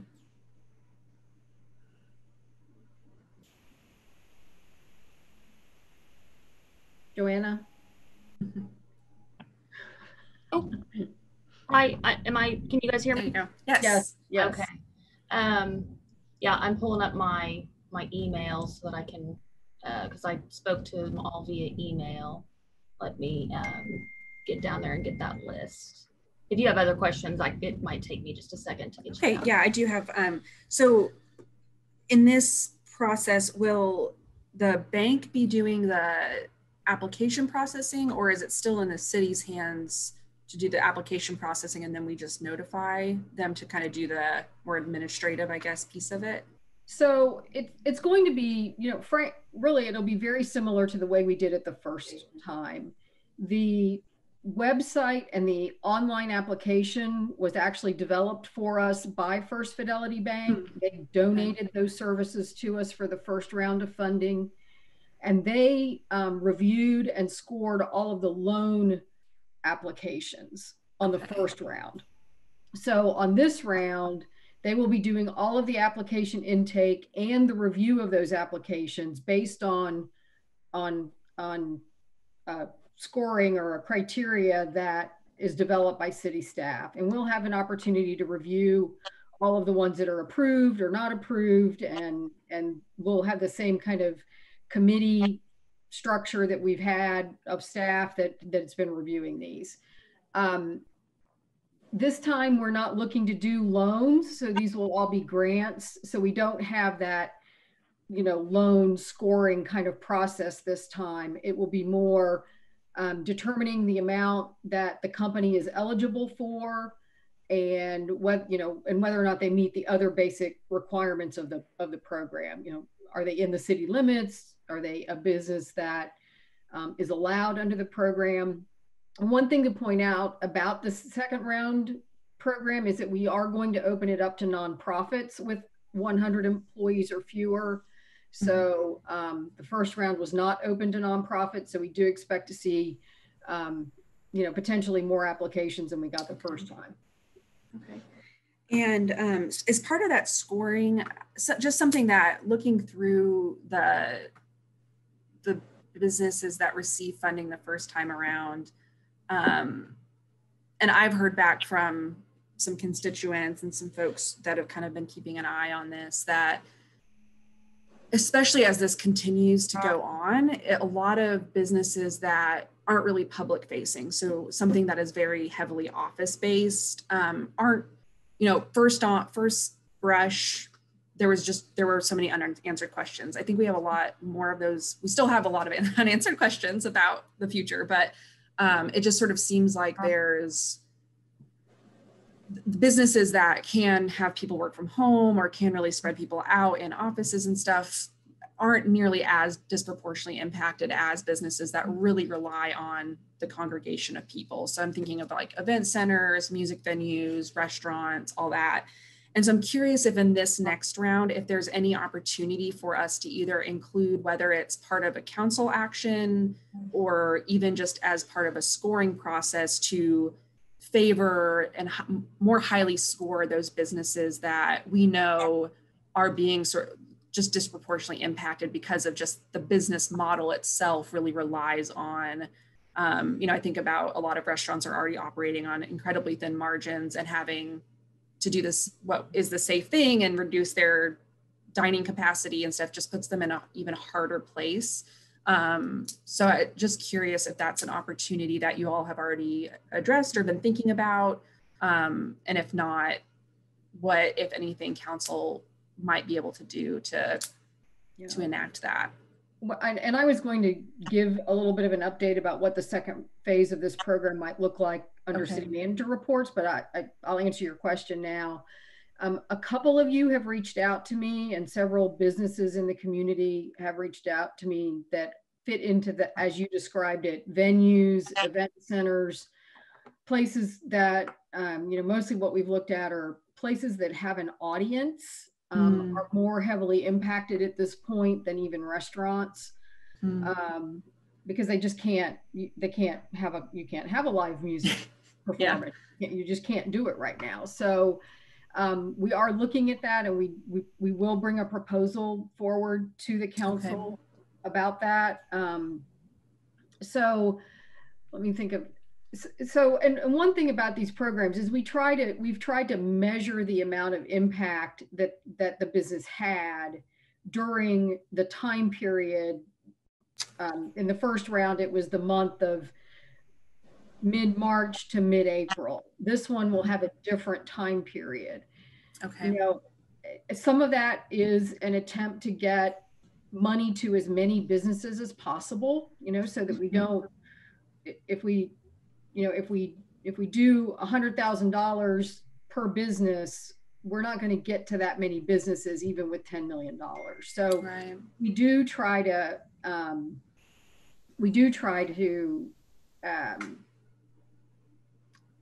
determine the extent of their impact and get it to those businesses that have experienced it. In the second round, we don't plan on grading or ranking the applications in the same way we did in the first round. So we ranked them, and we scored those that we felt had the most significant impact from the business closures. In this one, we don't plan to grade their papers, grade their applications.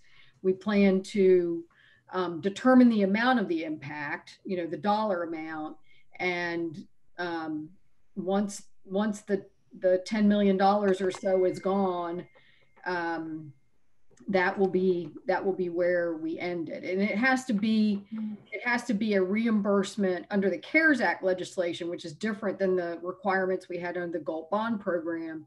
It has to be a reimbursement for costs or documentation of lost revenue. Okay. So, we will have to we'll have to review their applications and verify their information. So to that extent, they will be, evaluated. We don't plan to rank them like we did the last time. Okay. And then one other question. So it sounds like there's going to be an opportunity to sort of reopen applications if that hasn't already happened already. Do we have a date for that? Yeah, it hasn't happened yet because we needed this agreement with First Fidelity, and because they have the website, they will launch the application, and we need to get the application finalized, which we worked on yesterday afternoon for quite a while. We need to get the information to First Fidelity about frequently asked questions and all the other kinds of things that they may come across. I would expect that we will open up this second round within the next 2 weeks. Okay, perfect. Okay, those are all the questions I have. So I don't know if Joanna, you were able to pull through your email yet? Yeah, I've got the list here. So we sent the proposal to Bank First, Simmons Bank, First State Bank, First Fidelity, MidFirst, and Bank of Oklahoma. And I'll just let you know that I did hear back from several of those folks individually, and they just didn't have the capacity. They're inundated with, you know, PPP and the small business and some of those other things. And so they did call, you know, and appreciate the opportunity. But so that was kind of. Okay, thank you. Yep. I would just like to take a moment to echo what Councilwoman Hammond is saying in terms of people who've reached out to me as a council person. It's, you know, the venues and the restaurants. I believe Councilperson McAtee mentioned the importance of the restaurants weeks ago. But I'm just really, I mean, my concern is grave. I'll go that far. It's very concerning to me. I would just really like for us to take into consideration strongly the importance of our restaurants, and by restaurants, I mean our local small business restaurants. I don't think we can afford to lose them in terms of their cultural impact, number one, in our city, economic impact on our city. I just think that's just very important that we figure that out.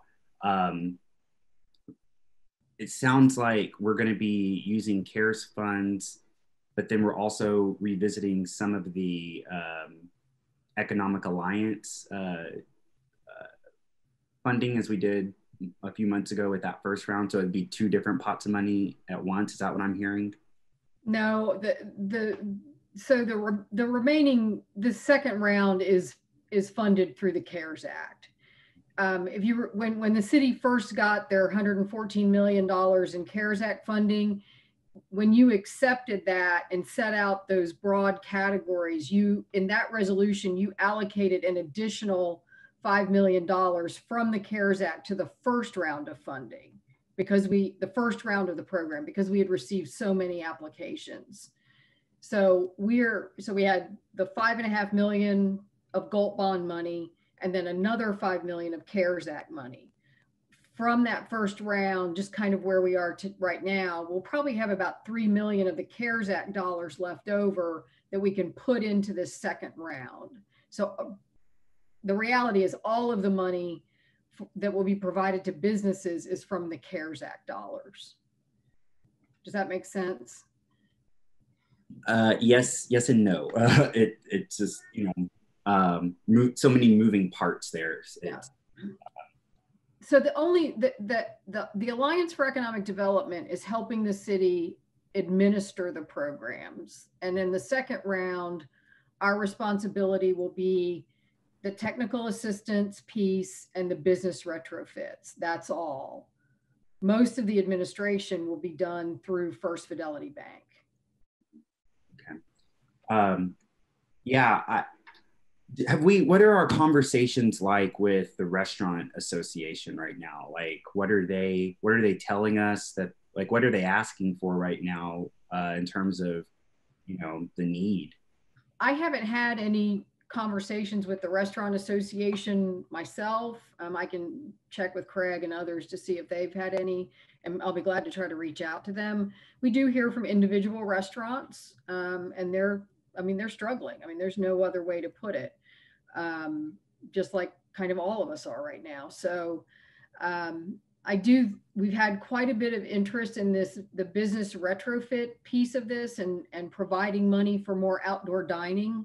So that's a big part of that. And then, so that's mostly what I've heard from restaurants, is this idea that they would like to pursue the outdoor dining more, and they'll appreciate more money to help them with their business losses. And then what I know you've spoken, as you mentioned, with some of the venue folk. Just keep us posted as we move through that, because there seems to be, like I said, I have grave concerns, but I can hear a bit of an anxiety in the voices of the people who are reaching out to me from that particular aspect of things, because there's just, as you all noted, there's just no way you can have their business depends on gathering, right? Indoors mostly. And we just can't, I know I might be just speaking into things that you all already know, but I worry it could send us back to pre-Penn Square Bank moments where venues like Rodeo Cinema, the Tower, that we lose them, and we lost so many of them during the late 60s and 70s. It's just very concerning to me, and so I want to keep that at the front of our minds, the importance of what uniqueness they bring to our city. We absolutely agree. I mean, that was why the Alliance and the Chamber worked with the city for the first round of the program, because we knew that the impacts, especially to restaurants and the cultural impact they have on our city, you know, the creation of a real place is important. So we'll keep working on it and try to get the money out as quickly as we can. Now, I know that we have a lot of PR materials when it comes to COVID and the mask myths, for instance. And when I scroll through the City of OKC's Facebook page, I see those graphics. I'm not as familiar. Do we have these graphics that are, as we start rolling out this next phase in a couple weeks, do we have these graphics that are educating folk on all the different services that exist? We'll be working with the city's PIO, you know, with Christy and her team on communicating to the public about all of the programs. You know, and this one in particular, we had a round of marketing materials for the first phase. Since the program will be slightly different, we'll have to modify those and get them to be more, we'll get them to apply to what we're doing in this second round. So the answer is yes, we'll develop the marketing materials. We'll get the word out the best we can. And, you know, I think we had town hall meetings where we talked about it the last time. We can do that again. I did presentations for several business groups about it. So, you know, we'll just keep working on that. But yes, we'll definitely have marketing materials about all the programs. Thank you. And yeah, I almost forgotten about the virtual town hall we all did several weeks ago. Do we already have in existence any kind of infographic about the the outdoor dining? Does that exist? I don't think so, because we really are just now getting started, but let me check. DOKC is helping us with that program some, so they may be getting the word out, and I'll just have to check. Thank you.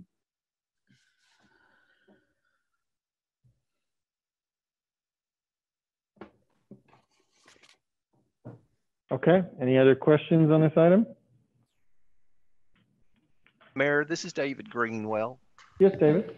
I'm going to vote no on this item, and it has nothing to do with First Fidelity Bank. They are very well managed, very strong financially, just a very good bank. But so we've got what we have. This is still more like a prototype in terms of a process or a plan, and I've yet to receive the kind of information that I think is necessary to continue to make decisions as we go forward. So without getting into too much explanation, I'm just going to vote no, but it has nothing to do with the fact that First Fidelity Bank is involved with this. Again, they're an excellent bank, very well managed, and I think a very lot of them. Thank you. Thank you. We do have oh, go ahead. I was just going to say, I agree, because as far as accountability aspect of this, and I think one of the questions that we had all been asking for the most part, or I know I have, is just a list of if we were keeping track of, I know we were looking at the low to moderate income census tracts, but within that, I'm just curious as far as the diversity and inclusion piece of of how these dollars have been divvied out and who has actually received them and who has been on the list that has not received them, and the explanations, a more detailed explanation as of why, and not just the ones that didn't meet the area requirements. So Kathy, we have that on your report on the program, right? Yes. Yeah, I mean, we tracked the businesses by location. We did not on the application ask for whether or not they were a minority or woman-owned business.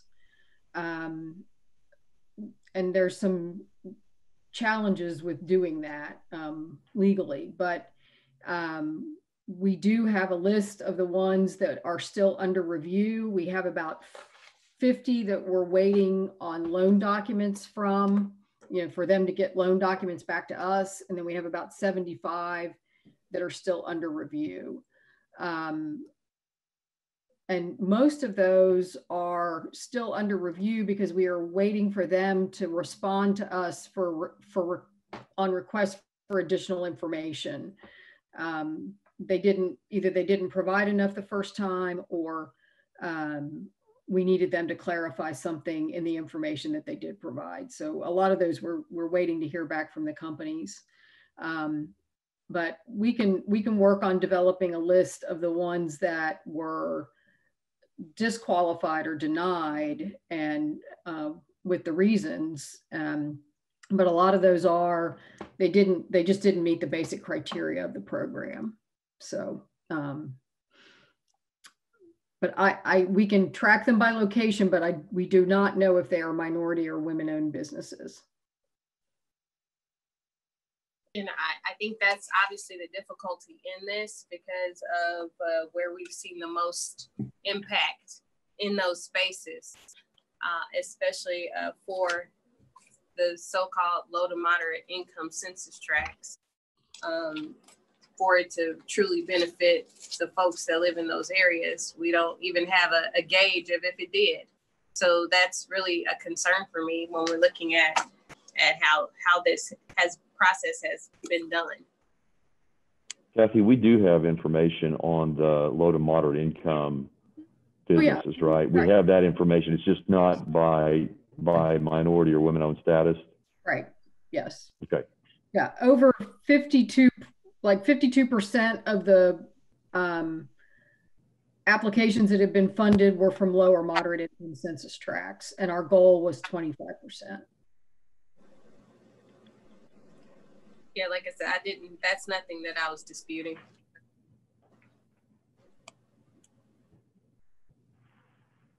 I think, and I don't want to commit necessarily some of the other council members quite yet, but I do think that when this comes back to us around the launch point in a couple weeks, I think that another virtual town hall on social media discussing the specifics of the program, lessons learned, how folk can apply. I think that would probably go a long way in a couple weeks, just based on the responses I've been hearing in the community. I think there's still that, I think that educational component of this is going to be important.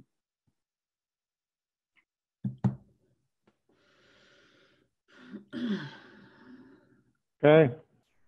Any other questions? We do have a citizen who signed up to speak, so why don't we go there now? Is John Pettis on the line?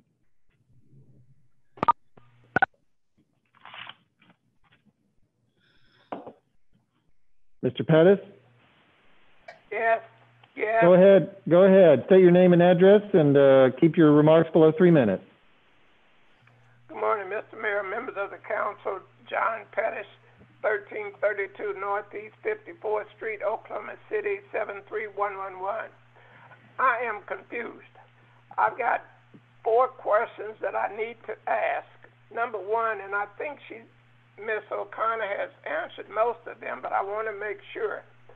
The monies that we're talking about now will be grants, right? The second round will be grants. And the second round totals the $10 million? Yes. Okay. For this part of the program, for the grant program. Okay. My question is, those who participated in the first round who ended up taking out a loan, will they now be eligible if they need additional funds for their business? Will they be able to come back in and get a grant? Yes, they will be able to reapply. Okay. My other question is that those that took out a loan in the first round, will there be any consideration of going back, making those loans grants? We have converted all of the loans from the first round into forgivable loans. So once they provide evidence that they performed, the loan will be forgiven. So they are in effect grants. And to clarify too, okay, Kathy, on the one. My next question. Mr. Pettis, yes. Yes, on the one question that you had about whether businesses who had already received funding previously, if they'd be eligible, the one qualifier on that would be that if they've already received funding for a certain type of expenditure, federal funding, whether through our program or the federal program, they wouldn't be eligible to receive reimbursement for the same expenditures. So that would be an exception. They could still apply for the funding, but they couldn't be reimbursed for the same expenditures. Right, and they also can't be reimbursed for anything that was funded from another federal program, like the PPP or the EIDL. Right. So I just wanted to clarify, sorry. Yep. Thank you. Okay, my next question, the committee that's in place, that's been in place from the first exception, will still be in place during this process? Yes. Okay, so why do you need the bank? What is the bank going to do if the committee is going to approve the grant, with the exception of write the check? Well, they're going to review the applications to make sure they comply with the requirements of the program, that we're not, paying a company for expenses that have been covered by some other federal program or the city's first round program or the state's program. They're going to. So the bank is going to act as a compliance review committee for the committee that initially reviews the application. Yes, you could look at it that way. They're going to make sure that the applications meet the requirements of the program and recommend an amount of grant to be provided to the business. Because the grants are up to $100,000. You're not automatically going to get $100,000. You have to demonstrate what you need and what your business losses have been. Okay, will the criteria for these grants be the same as it was for the first round? No, they are slightly different. Like I mentioned before, we're not going to score or rank the applications. This is more of a first come, first serve until we run out of money. So the criteria are a little bit different. There's several criteria that will be changed, but that will be very clear on the application and the instructions when we launch the website.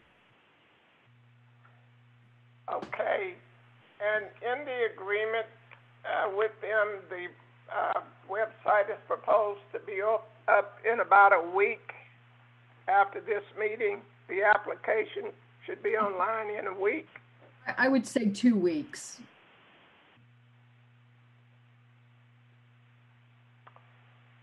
Okay. Okay, thank you, Mr. Pettis. All right.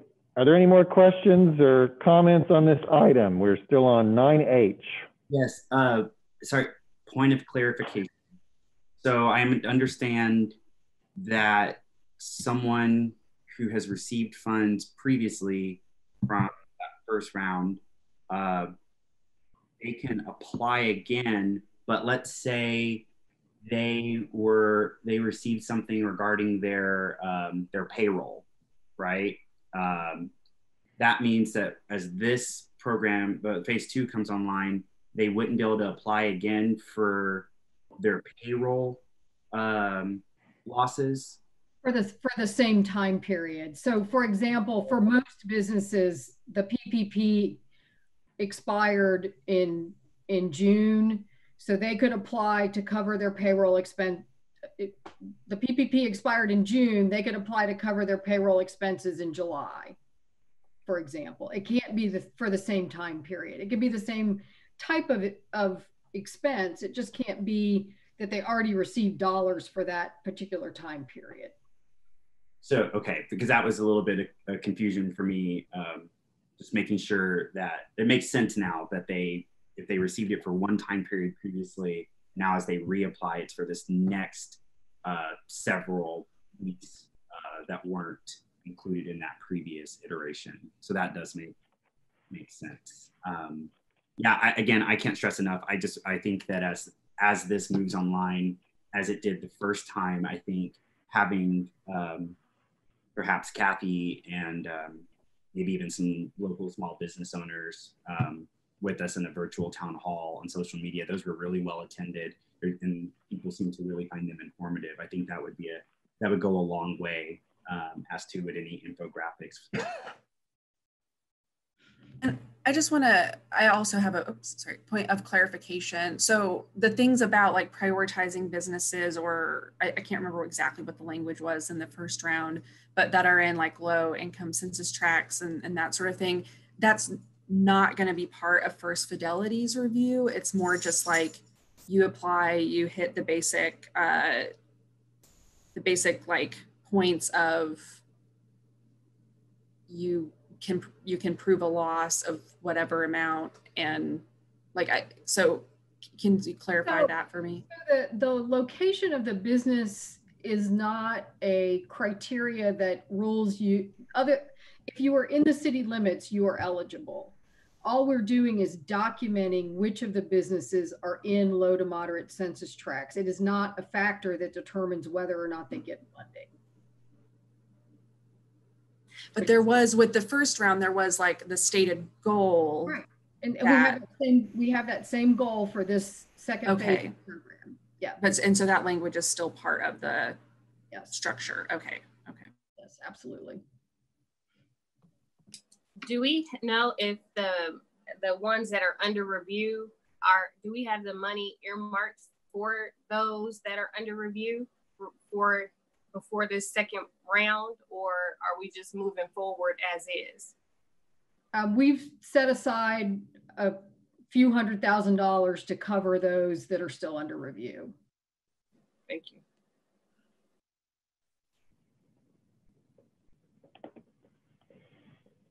Okay. Any more questions, comments?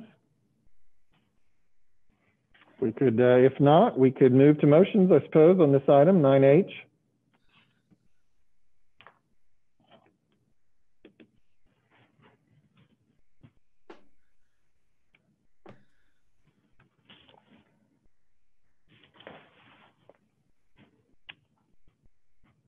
I believe the opportunity is open if someone would like to make a motion.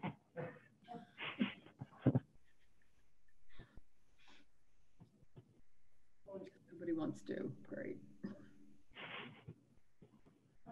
I don't know how to interpret this. Is someone trying to make a motion, or they're just having technical difficulties? Okay, there we go. All right. Got a motion in a second. Cast your votes.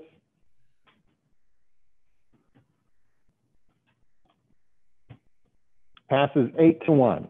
Okay, we are now going to go back to the item regarding the streetcars. We now have Jason Fairbrush, Transit Director, on the line. This is item 9C. So this is an ordinance on final hearing that was deferred from an earlier time, a much simpler time, March 31st, 2020. And this whole item relates to illegal parking next to the along the streetcar line. Yes. So Jason is on the line to help us. And then I've stated before that Steve Christ was the attorney who'd worked on this. Actually, it's Haley Rawson. She's on the line as well, but Jason will provide the information that was requested. Yes. Good morning, Mayor and Council. Jason Fairbrush, Director of Public Transportation and Parking.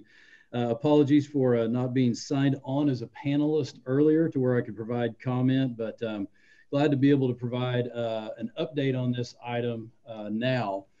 So as the mayor had mentioned, this was deferred from March 31st, and we had originally introduced this ordinance really with trying to find a way to address blockages along the streetcar route.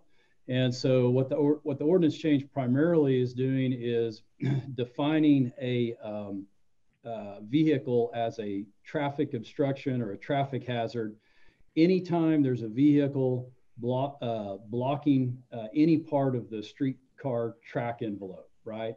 And so that was important for us to change that definition so that we could identify those vehicles blocking the route, even though they may still be within the required distance of the curb. And then the second part, of course, of this, and the one we had the most discussion on, was changing the fine.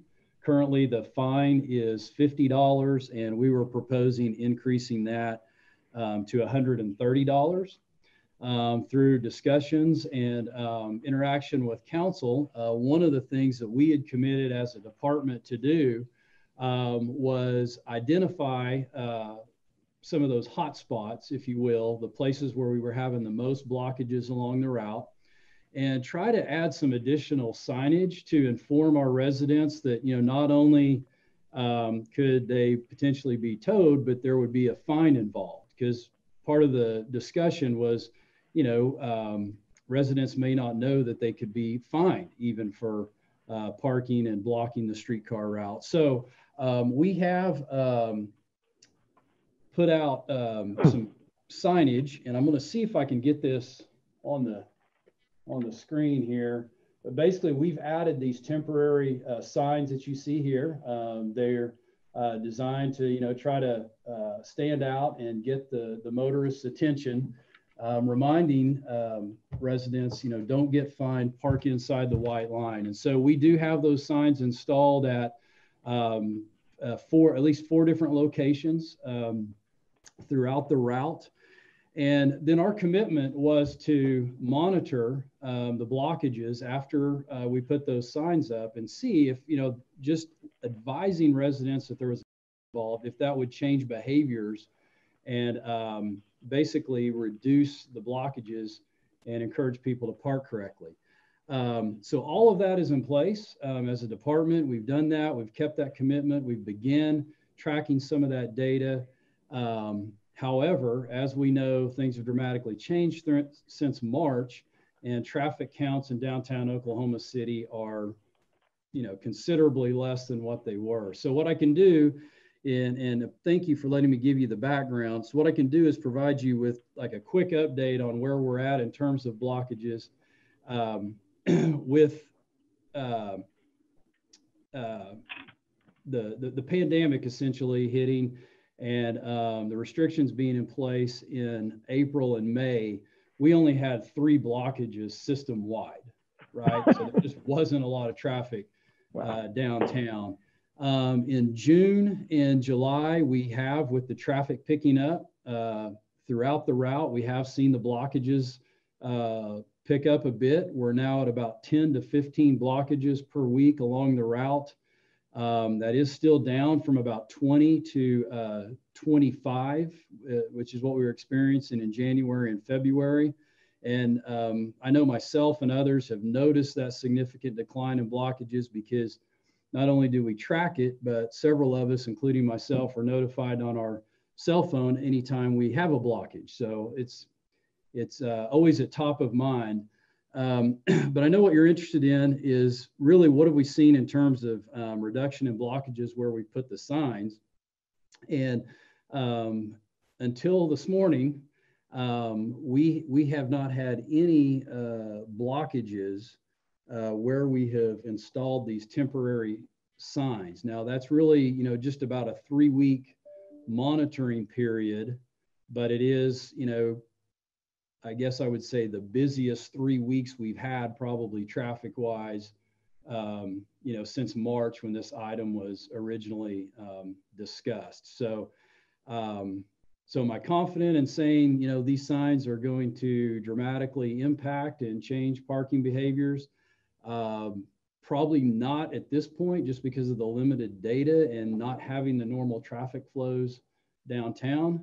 But if the last, you know, 2 to 3 weeks is any evidence, I would say they're definitely promising. Are there sort of new hot, like those 10 to 15 happening per week? Is there any trend in like where those are, or they just kind of tend to be kind of everywhere across the route? Yeah, at this point, yeah, we haven't really identified any new places where we would want to target the sign or, you know, target for additional signs. But again, I think until our traffic counts get kind of back to normal, it'll be a little difficult to find those spots. Well, given that, I don't know if anyone else has any questions or anything, but I was curious about, I think to your point about not really having kind of normal data, I would be interested in seeing if we can defer this maybe for another 4 to 5 months. I don't know if that kind of feels like maybe too much time or not enough, or if you have maybe a recommendation of how long you think we might be able to kind of get a better sense, just given that we're still not back to kind of that comparing what we were a year ago, just traffic wise. And right. Yeah, I mean, we're obviously happy to accommodate whatever council's desire is. I think the minimum we would want to push it out, and for us, for monitoring would be 90 days. And that's just with the expectation that if the next 90 days are similar to the last 60, we're going to see, you know, traffic pick up and more activity. And at the end of 90 days, we may be closer to where we were. I mean, that's just speculation on my part, but we're certainly willing to take another look at it at that time.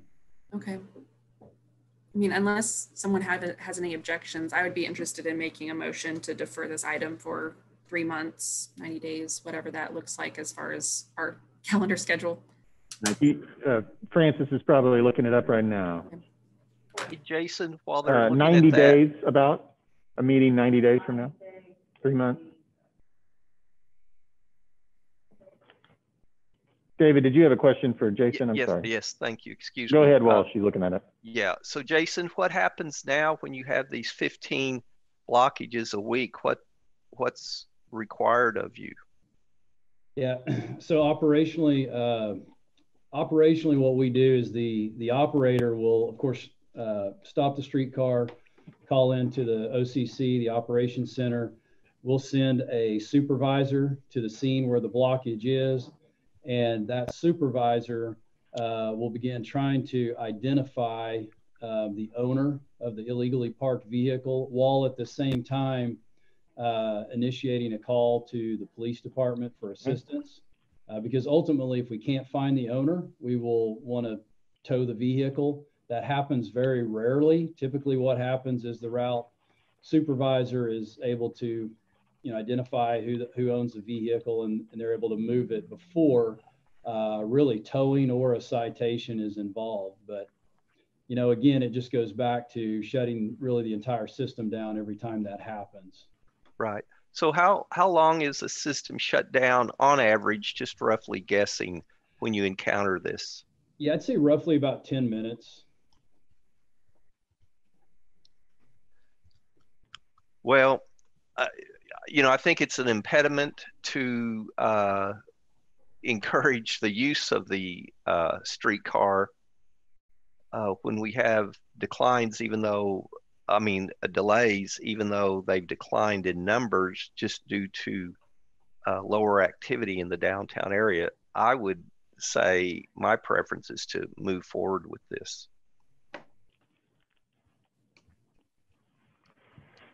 Okay, so Francis suggests that for a council member who wishes to defer it 3 months, the date she proposes would be October 27th. So maybe a motion to defer always takes precedence, so maybe we start there and see how that goes. Yeah, I'd like to make that motion. I'd second it. Okay, we have a motion and a second to defer to October 27th.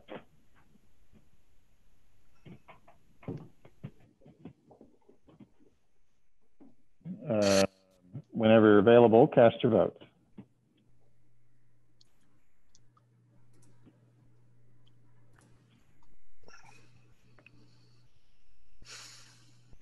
This doesn't pass, I don't know.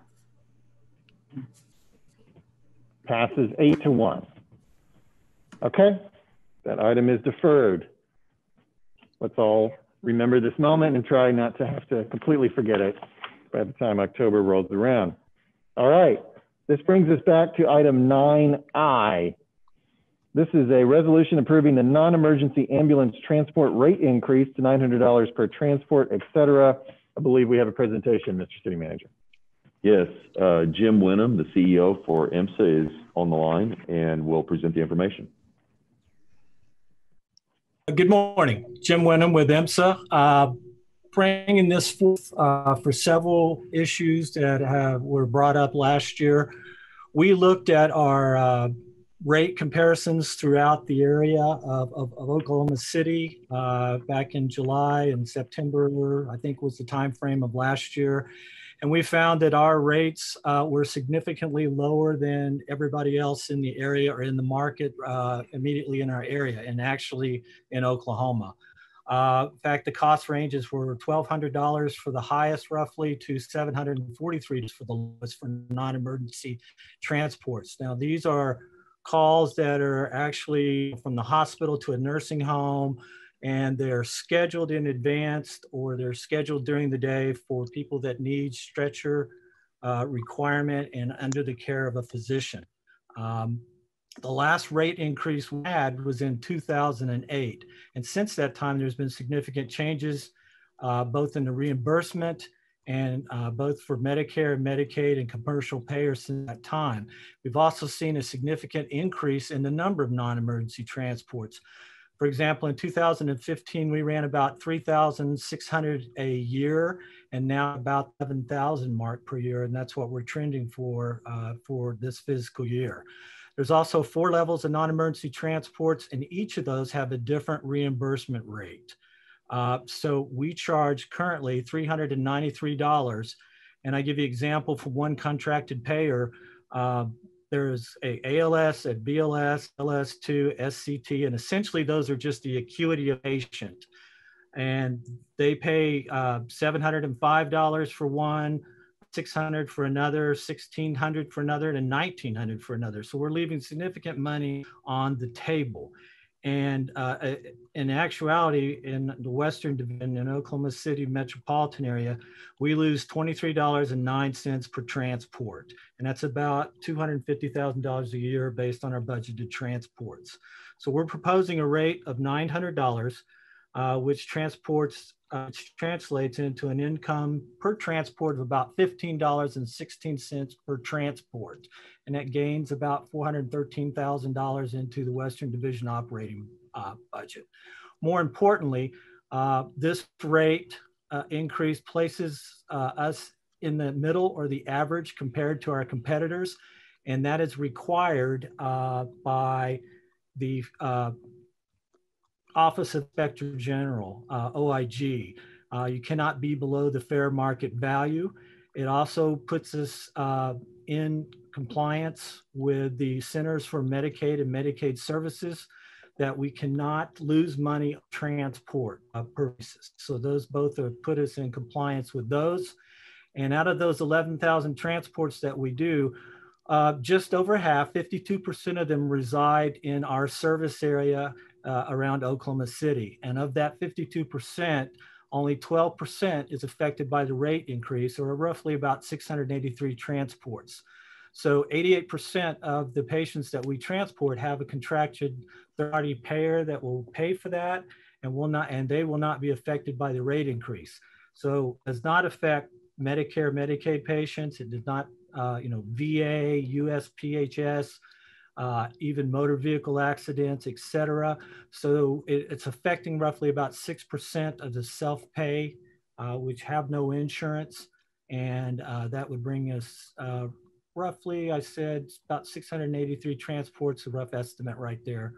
And by doing so, this brings us into compliance with CMS and OIG. There is a potential that there could be legal consequences for not meeting the fair market value and not meeting losing the cost on each transport, and we need to head that off. Last time we increased our rates was 2008. Actually, our trust indenture has a component in it that these should have been looked at every year, and it's on several reasons, mainly the medical consumer price index. And I cannot speak to why that was not accomplished during that time.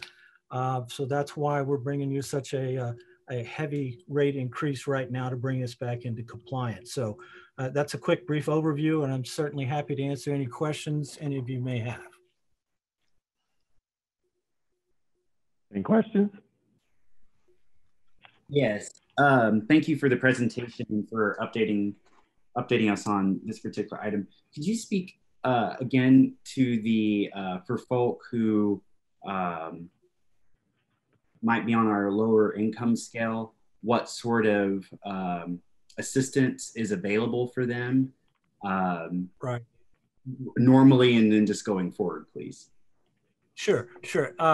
One, if they are a participant in the IMSA Care membership program, and let's say they don't have any insurance, then there are a 40% discount of that rate, particularly.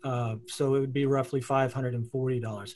If we take each individual case, if it's a hardship case, we will look at those in our patient billing services. Will work with them on pay $5 a month or whatever is necessary. Or sometimes it's written off based on the particular hardship. Most of the people that don't have insurance, that are not on IMSA Care, that's how those will handle it, sir. We try to work with each and every one because we understand this is a service that's important to the public. Unfortunately, it's very expensive to provide EMS services, but we do look at each and every one of the hard cases that we can, sir.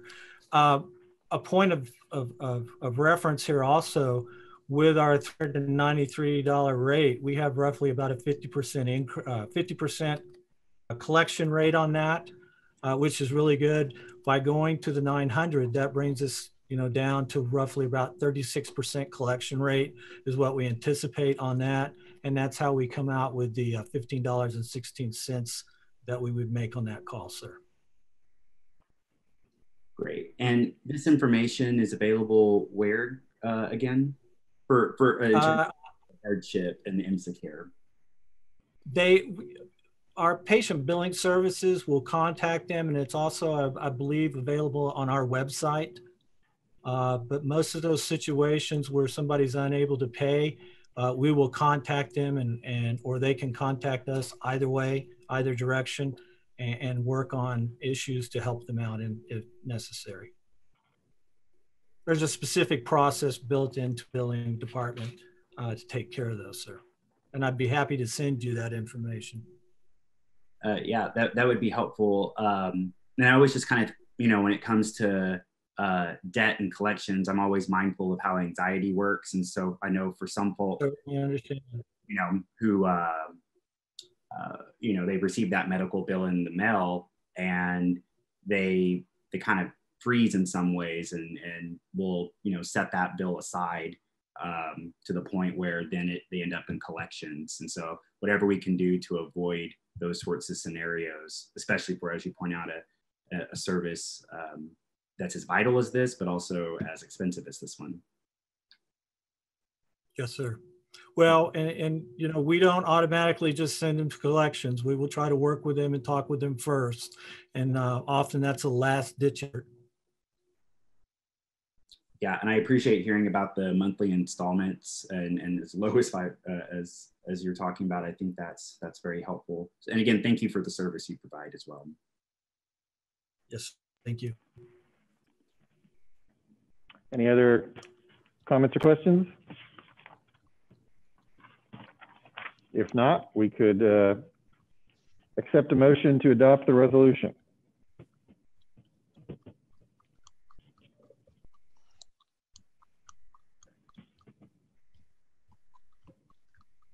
We've got a motion and a second. Go ahead and cast your votes. Passes unanimously. All right, that brings us to item 9J, resolution adopting the City of Oklahoma City Emergency Operations Plan as revised and authorizing the city manager to implement the emergency operations plan, etc.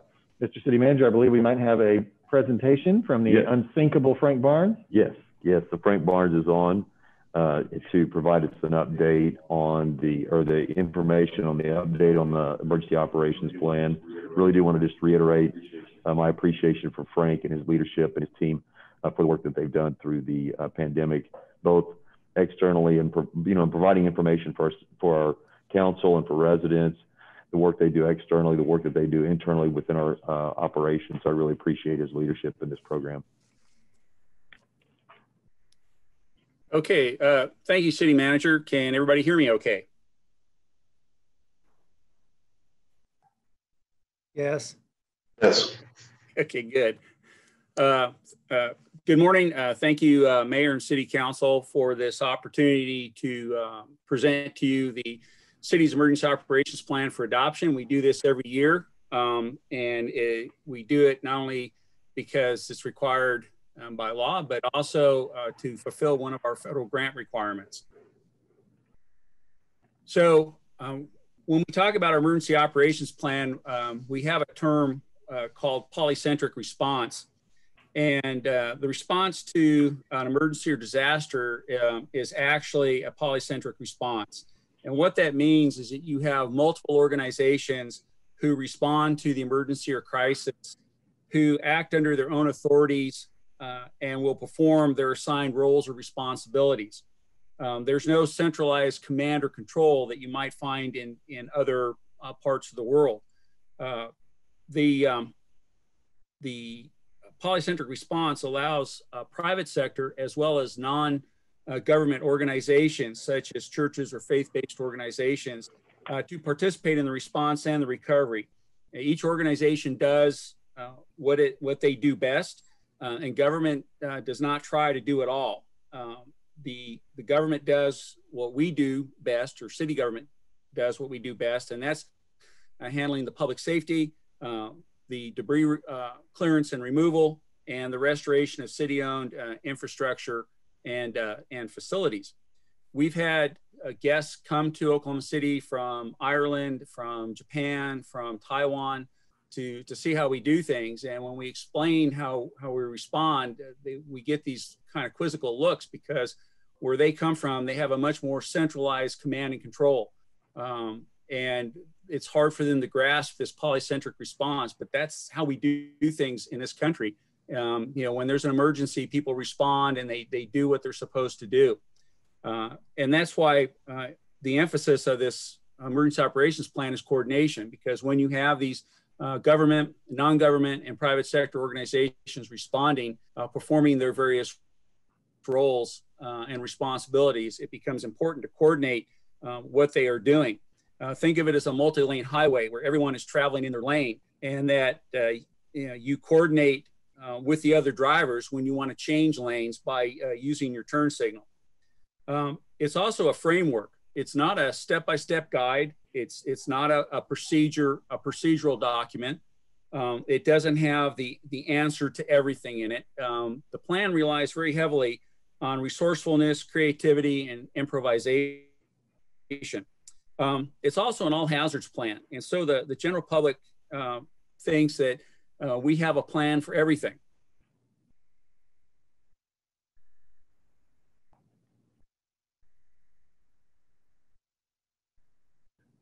He froze up.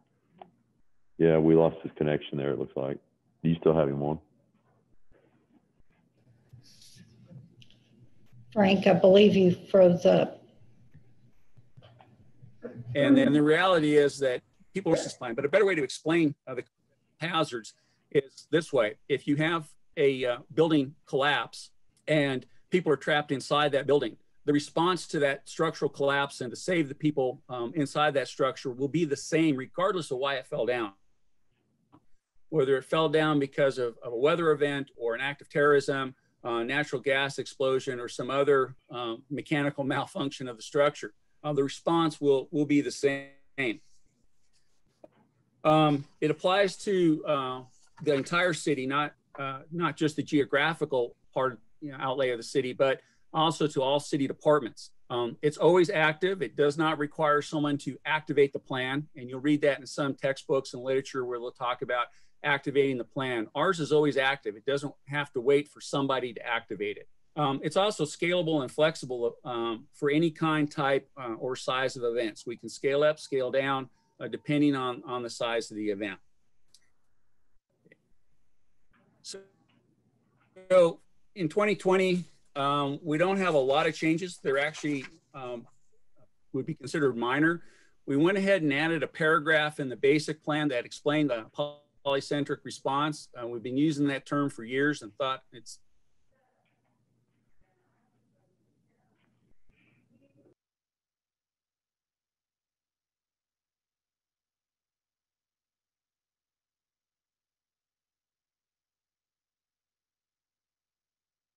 or terminology. No matter how many times we look at this document, we keep finding where some changes we may have made a year or 2 years ago, we didn't catch every one of those. So standardizing the terminology for Oklahoma City Office of Emergency Management, or the term Emergency Management Director, making sure that's standardized throughout the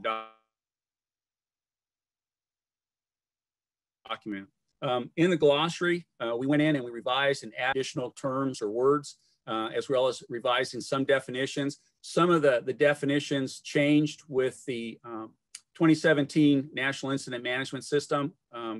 And when that was rolled out, again, some of the terminology changed. So we wanted to make sure the definitions were consistent with NIMS 2017. We also went in and revised or added 16 abbreviations or acronyms that we realized were missing from the document.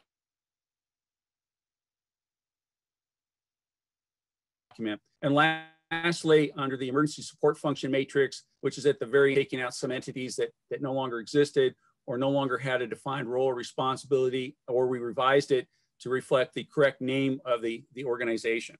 So in 2021, for next year, one of the things we'll be doing is we will be updating Appendix A, which is a situation overview. We tend to do that every couple of years. And we have the planning department assist us with this appendix up to date. Also, we'll be updating the hazard vulnerability analysis annex as well. We try to do that every so many years. That particular annex is based on calendar year data.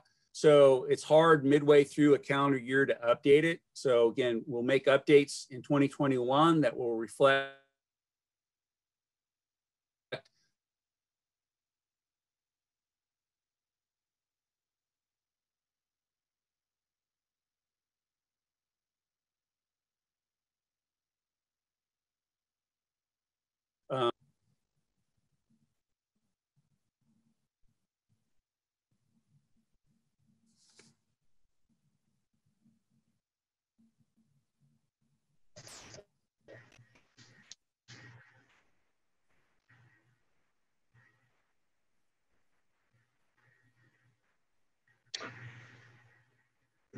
Okay, is there any questions for Frank?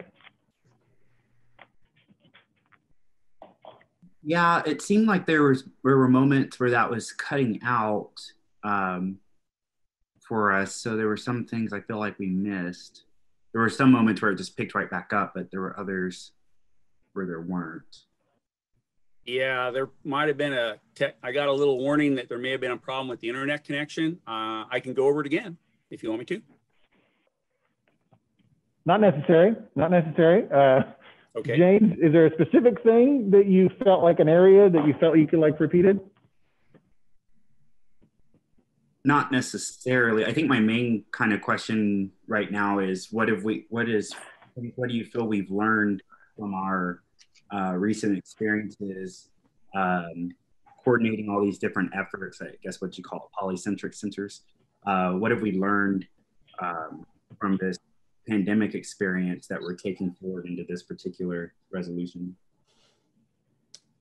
Well, we're still assessing the pandemic response, we are in the process of gathering information to prepare a after action report, which is required by one of our federal grants. And we have to have it turned in by the end of September. So that process is still ongoing. So it's not complete, but one of the things that you know,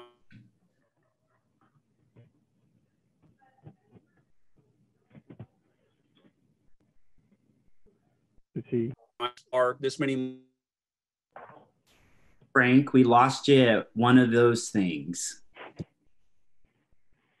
Months as we got deeper into the event, and things became more complex, and there were more demands, and there was a lot of things coming at us from different directions. There was a tendency for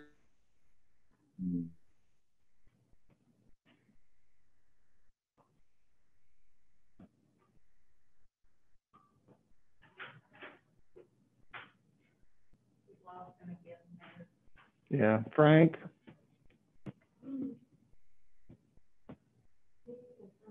organizations of responding to that disaster or the pandemic.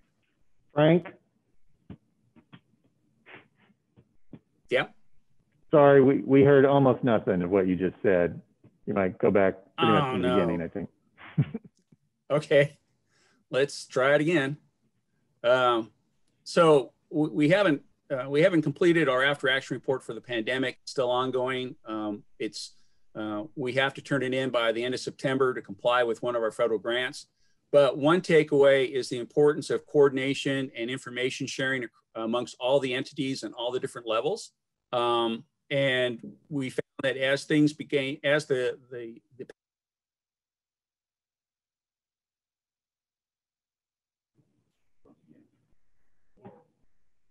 pandemic or the crisis. You calling?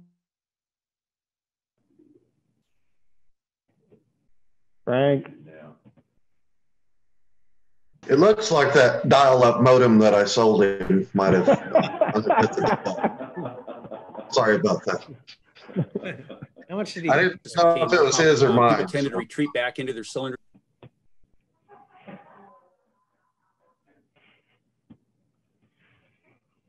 All right. Okay, can you hear me now? Yes. Because apparently I keep losing my signal. You do. I don't know that it's going to get any better. I don't know. Short answers maybe is the secret. I don't know. Okay, we'll give it a third try. Yeah, I hear you right now. Learned is the importance of coordination and information sharing. Did you get that? Yes. Good. Good answer. Okay. Any other questions for Frank? He asked with dread. Okay. No more questions for Frank. Obviously, he's available to all of you independently and probably under better conditions if you want to visit with him later. We would entertain a motion to adopt the resolution found at 9J at this point.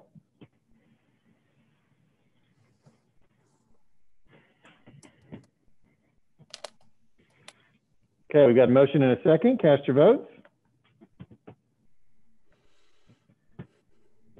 Passes unanimously. Now we're at 9K1 and 2, and I believe we do want to go into executive session to address this item. Any vote for 9K1 would occur obviously in public after the executive session. So 9K2 would be the matter on the table now. Is there a motion to go into executive session?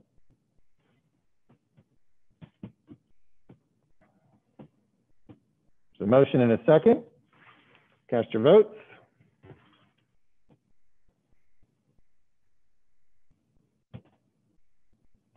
Passes unanimously. We will handle that at the conclusion of our other business.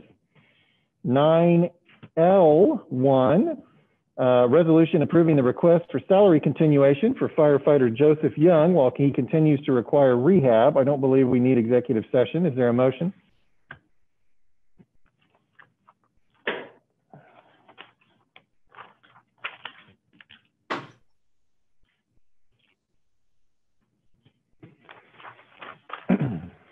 We've got a motion and a second. Cast your votes.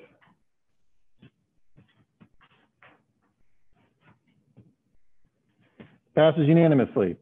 9M1 is a resolution authorizing and directing the municipal councilor to initiate an action in the District Court of Oklahoma County to enjoin the use of the property at 4600 Val Verde Drive for short-term rental. And we do have a couple of citizens who've signed up to speak. I believe it was our intention, Kenny, it was your advice that we were not going to need to go in executive session or discuss it, but I do need to hear from these citizens. Is that? May I speak about this, Sure. Ron? Of course, go ahead, Mark. Yeah, there are a couple of people that want to speak today, but more importantly, this all goes back to January of 2019 when we passed Ordinance 26081, which is our home sharing ordinance. For those of us that drafted that ordinance, we spent a lot of time talking to neighborhood participants that were concerned about safety and the well-being of their children. I'm getting a lot of static, a lot of noise from someone. At any rate, the ordinance passed. It was there to protect neighborhoods.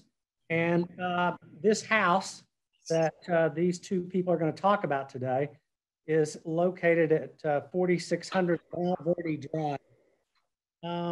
This all dates back to a January 2020 application where it was alleged that the homeowner filed falsified information to obtain their license. And the homeowner also ignored mortgage provisions that were filed of record that they could not lease the home out. The license was revoked. There was an appeal to the license appeal board. I'm really getting a lot of noise. I can barely hear myself think. I am not hearing anything. Is anyone else hearing that? There. Okay. Okay. At any Sorry, rate, Mark. the legal and the supervisor of licensing took a look at this. They revoked the license. The owner appealed this to a hearing on June 26th in front of the licensing appeal board. At that time, there was evidence put on that the homeowner, which claimed vis-a-vis an Oklahoma driver's license that they lived in the house, actually lived somewhere outside of Baltimore, Maryland.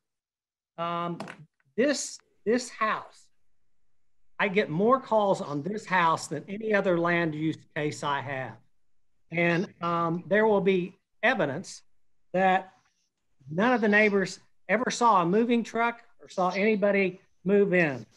There is not weekly trash cans. There's not weekly mowing. There's not daily newspapers. There's no one that's ever come out of the house and said, "Hi, I'm your neighbor. I moved here." The same car is never in the driveway. But most importantly, when the house is rented out, and I'm going to talk about that in a second, when the house is rented out, the neighbors go and knock and ask to speak to the owner when things occur that are disturbing to them. And the renter states, "We don't know who you're talking about." When the homeowner's name is given, that person is not here in the house. And so I think it's important that these neighbors that have to endure this every day are able to speak to a house that's advertised that it allows up to 16 people to sleep in it. Think about that. 16 people to sleep in a house. Think of the cars, think of the traffic, think about your children playing in the street. So I understand why I get more calls about this than any other neighborhood. And what we're asking you to do today is to give us the authority to allow our city attorney to go into court and get an injunction, writ of mandamus, whatever's necessary to stop this wrongful conduct from occurring. And it is our understanding that after the licensing board unanimously rejected the license on June 26th, the homeowner continued to rent it out. So they're avoiding orders that have been issued by the city. They're not taking us seriously. It's time to put a stop to this. And at this time, I'll turn it over to the two homeowners that would like to speak. Okay, thank you, Mark. Dave Amos, are you on the line, Dave? Yes, I am. Good morning, Hi, Mayor. Dave. Good morning. Just state your name and address and keep your remarks to 3 minutes. Okay, I'm Dave Amos. I live at 5001 Echo Glen Circle in Val Verde, and it's the corner of Val Verde Drive and Echo Glen. So I'm down the street from 4600 Val Verde Drive. I'm at home quite a bit of the time, and the homeowner, I'm the HOA president. And so I'm on my bicycle early in the morning. I'm coming in late at night from a date with my wife. I'm back and forth in front of that house all the time, and I will raise my hand and put my hand on a Bible and go under oath. I'll sign an affidavit and say, no one lives permanently at 4600 Val Verde Drive. I've watched this house being operated as an Airbnb before their license was approved through the city in December, January. I've watched it being rented out after June 26th until as recently as yesterday. And these people that own this home just flaunt the law. They're thumbing their nose at the neighbors. They have no regard for us. There's trash in the streets. There's pizza boxes, vodka bottles. The speaker next, Amanda, lives next door, and she'll speak to the insanity that goes on a weekly basis over here. Their applications, we got our hands on their mortgage. They applied for a mortgage and stated it's their primary residence. They do not, or their mortgage documents were falsified. They've been operating illegally for the last 2 weeks, and it's just our neighbors here. Some of them are the original homeowners, and so they're up in their years. They're used to a quality of life where it's quiet and serene through here, and these people come through here and sleeping 16 people, and cars up and down both sides of the street. It's a safety hazard because if there's a fire, there's 2 ways into this street, one off 122nd, one off of Meridian. And if a house caught on fire with a party going on, there's no way a fire truck can get in here. So I would ask, ladies and gentlemen of the City Council, would you please authorize Mr. Jordan and the other municipal councilors to pursue a permanent injunction on this property, the rental of this property? Thank you very much. Yeah, and before Amanda speaks, one other thing I forgot to say. When we drafted this ordinance with the input of a lot of neighborhoods, it was asked over and over that we make a special exception that if it's not your primary residence, then the neighbors have to be notified, number one. And number two, you have to get that special exception through the Board of Adjustments, where neighbors in the neighborhood can come and tell you just what Mr. Amos said. Fire trucks can't get in there when there's 10, 15 cars and 16 people spending the night. And so they are trying to they are trying to avoid this special exception requirement to have the Board of Adjustments review this and determine whether they are an appropriate site for an Airbnb along the grounds of safety. And we should not cater to their efforts to avoid a formal review that's required by the ordinance. Amanda?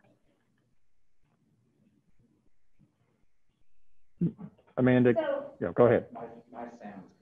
Okay. So what this item does is allows the municipal counselor's office to review this case, all of the remedies. Amanda, I was talking about the second speaker. Oh. Sorry, we were all confused by that. Sorry, Mark. We thought Amanda Nykirk. Okay, Amanda Nykirk, are you on the line? Hear me? Yes. Can you hear me? Oh, yes. Yes. Please say your name, address. Thank you. There's a lot of Amandas out there, so I'm used to that. So thank you so much for letting me speak. My husband and I moved into our home on January 9th. We are located right next door to 4600 Valverde. And from the beginning, there were issues. We couldn't even get our moving truck down the street to get into our driveway because of the parties. So from the get-go, there have been parties, there have been hip hop videos filmed, there have been, it has been rented out for weddings, for 20th anniversary parties. They have charged admission. They have had red velvet ropes on Stanton's outside, like a club. It's been nonstop noise and loud music, which really has affected our right to just peace and enjoyment of our own home. There are people coming and going constantly. I started taking pictures of what was there. And I won't bore you with my 37 pages of pictures showing different cars, but I will show you, I mean, there are cars parked in the yard. There are cars showing, at one point in time, they had a party where they were valeting people into the home. And when I spoke to the person and asked for the A-songs, which are the homeowners, I was told that they were having a VIP event only party. Mind you, this was in May when we were still not being asked to have 10 or more people gathered together, but large parties were happening. When this first began, they were advertising 25 plus people. The home could sleep 25 plus people and parties for a fee. They have since monitored that and changed that because of the complaints. But I will say this did begin. If you look on VRBO and Airbnb, they had reviews as early as December. They purchased the home in November, immediately began renting it out, and have been doing that without a permit now since. I do want to really quickly, I know I've got a lot of time here, but not a lot of time, but I do want to go over our covenants and restrictions. So our covenants and restrictions are attached to the plat of land, a plat and subdivision that's city approved. And those covenants say a business cannot operate in a home in this neighborhood. So that is one of the main things. And then the covenants state very strongly that it has to be a single family residence only. So these are legal things that the city did approve that in the plat.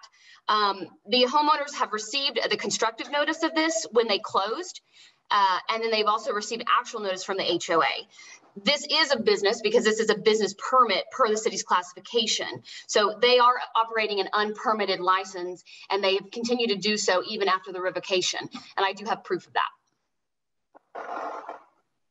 So with that being said, I would make a motion to adopt this resolution. Okay, we'll have that digitally here in a moment. We've got a motion and a second. May I just interject? This conversation is reminding me that I reached out to our planning department requesting a list of properties in our wards with out-of-state property owners.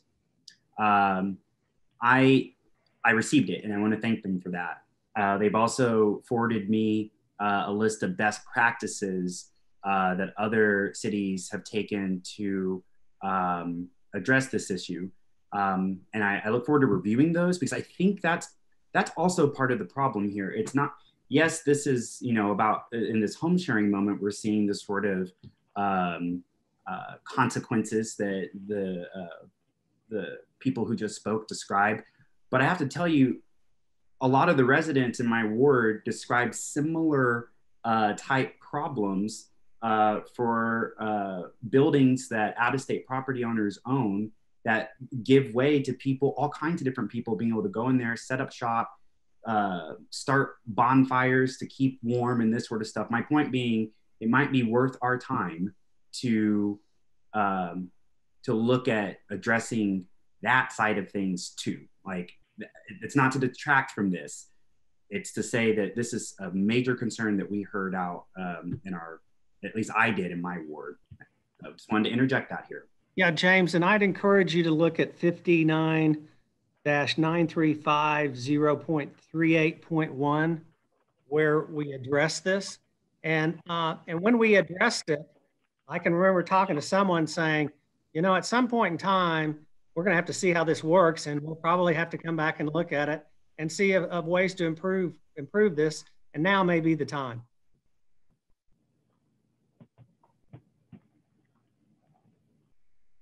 Okay, so we have a motion and a second on this item. Any further discussion? Hearing none, cast your votes.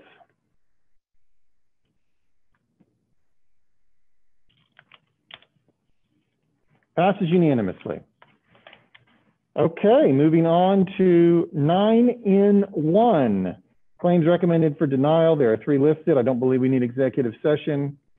We would entertain a motion.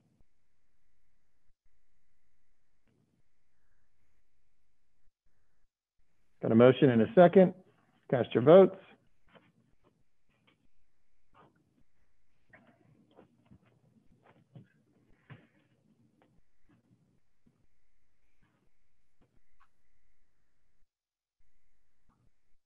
Passes unanimously. Moving on to 10A1, claim recommended for approval. Don't believe we need executive session. Would entertain a motion.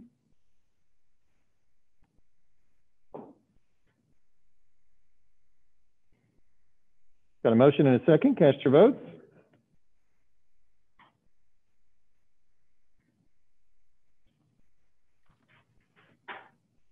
Passes unanimously. All right, this brings us to item 11, items from council. We'll deal with the listed item first before we go around the horseshoe. That is item 11A, resolution of the city council establishing a required comment period of 20 days on proposed city FY budgets, etc. This comes from the Charter Review Committee, which is co-chaired by Councilman Stonecipher, and Councilman Cooper also serves on it. We maybe start with you, Councilman Stonecipher. Yeah, one of the things that we looked at was, we looked at a lot of things, but one of the things we looked at was the budget, and from our discussions evolved some ideas, mainly from James, about a resolution to have a comment period on the budget. I think we talked to some of the folks that oversee the budget. I think they're comfortable with that process. James, if you'd like to expound upon that, I'd be more than happy to turn the floor over to you. But there are a couple of, in the resolution, I think, corrections that need to be made, and I'd like to speak to those in just a minute. Yeah, I appreciate your work on this, Councilman. This was something that residents in our community brought to our attention, and just really enshrining this into language for our residents so that they know more about the budget process and how to participate. I think it's just very important. That's really all I would add. I just think it's important, and I appreciate the work here. Hey, Craig, could you look at Exhibit A for a second, please? Yes.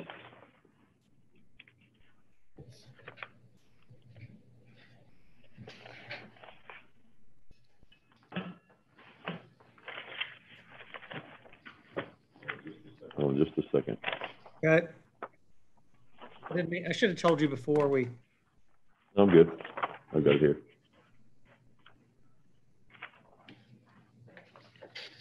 Okay. And mainly these are just for purposes of clarification and also to not overburden our staff. But in A, it says in the month of May. I think it could be the month of May or June. That's my first thought. On D, just so we don't kill staff, in the 1, 2, 3rd sentence down, the second sentence from the last, the presentation, so we don't kill staff, would be the first or second regular or special meeting. Number 3E, the second line, where it says the city council may and shall adopt a budget. We don't have a may option. under the Constitution, we have to adopt a budget. And so I would strike may and, the language may and. And then under F, you with me, Craig? Yes. Yes. Okay, the last line, it's talking about expenditures for given purposes, and the proposed means, I don't think we mean financing them. I think what we mean is the payment of those expenditures, because all of those expenditures are not financed. And so if I were going to do it, I would make those 1, 2, 3, 4 changes. The fourth change being that you change the term financing them to payment of the expenditures. Okay. Does that make sense? Yes. Yes, the only question I would have for Craig or Doug Dowler is if you change A, you add June in there, does that allow you time to get the 20 days in?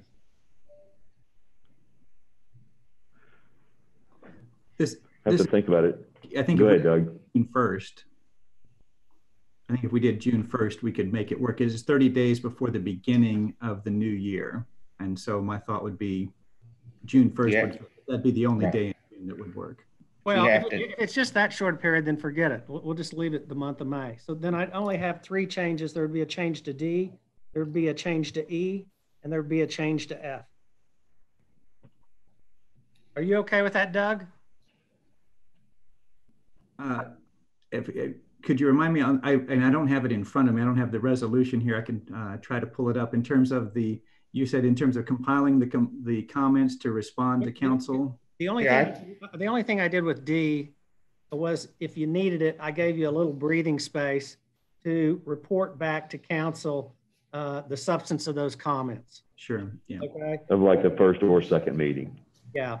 And then on E, I deleted may adopt a budget. We don't have an option. Sure. May adopt. Exactly. We exactly. have to adopt it. Yeah. And then in paragraph F, where we're talking about expenditures, it just says the proposed means for financing them. And that's not accurate. What we do is the means for payment of those expenditures. Yeah, so really what we could say on that maybe is the means for funding them. Yeah, I think that was what was intended. That's even better. Funding instead of them saying the expenditure. Okay, hold on just a second. So the term for financing them is out of the statute? Is that correct? Kenny was telling me this. Yes, I took that directly out of the statute. That's the definition that was in the statute. And I appreciate Kenny's clarification. I do understand what Councilman Stonecipher's talking about, that a lot of people, when you say financing, think of the fact that you're going to borrow money for something. You could say funding too. So I like the edit in there, but I appreciate the clarification that was out of the statute. Mark, I heard the first two or the last two where we're striking May and then this funding conversation. I'm sorry, would you walk me back through the first couple of recommendations? Sure, there's just one other, James, it's in D. Mm-hmm. So we don't burden our staff too much. All the hoops they were jumping through to redo the budget during this pandemic. I gave them a little breathing room and I said the first or second, not just the first. You see what I'm saying? You're talking about in the third line there in D? Yes, please.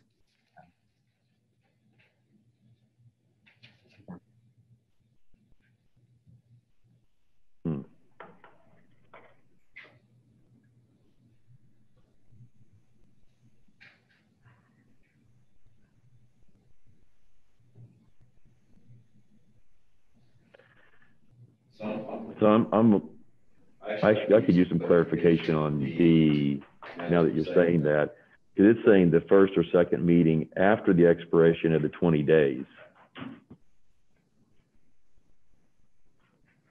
So I thought the 20 days was referencing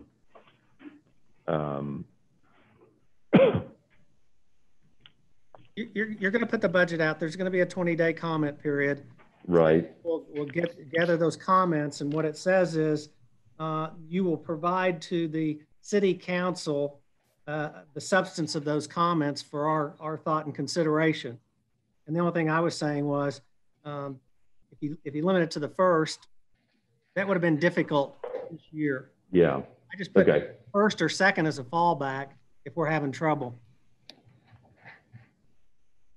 All right. James, you okay with that? Yeah, and just again, point of clarification, if I'm understanding that correctly too. So those 20 calendar days would be preceding this first meeting. So, right? Yeah, the 20 days pertains to once we put it online, that starts the 20 days running. And then after the 20 days runs and we've received, let's say we received 5 comments or 500 comments or whatever, then the staff has to have some time to assimilate and put together the substance of those comments to present to us. And I just wanted to give them a little breathing room in case we got 500 comments. Okay. Yeah, yes, this approach works. Okay. And Craig, I definitely want to make sure that you and Doug were okay with that. Hey, Craig, this is David Yes. Greenwell. Yes. So in a normal year, when do you normally have the budget pretty well in your mind ready to present to the council? Is it like May 1st, May 15th, April 15th?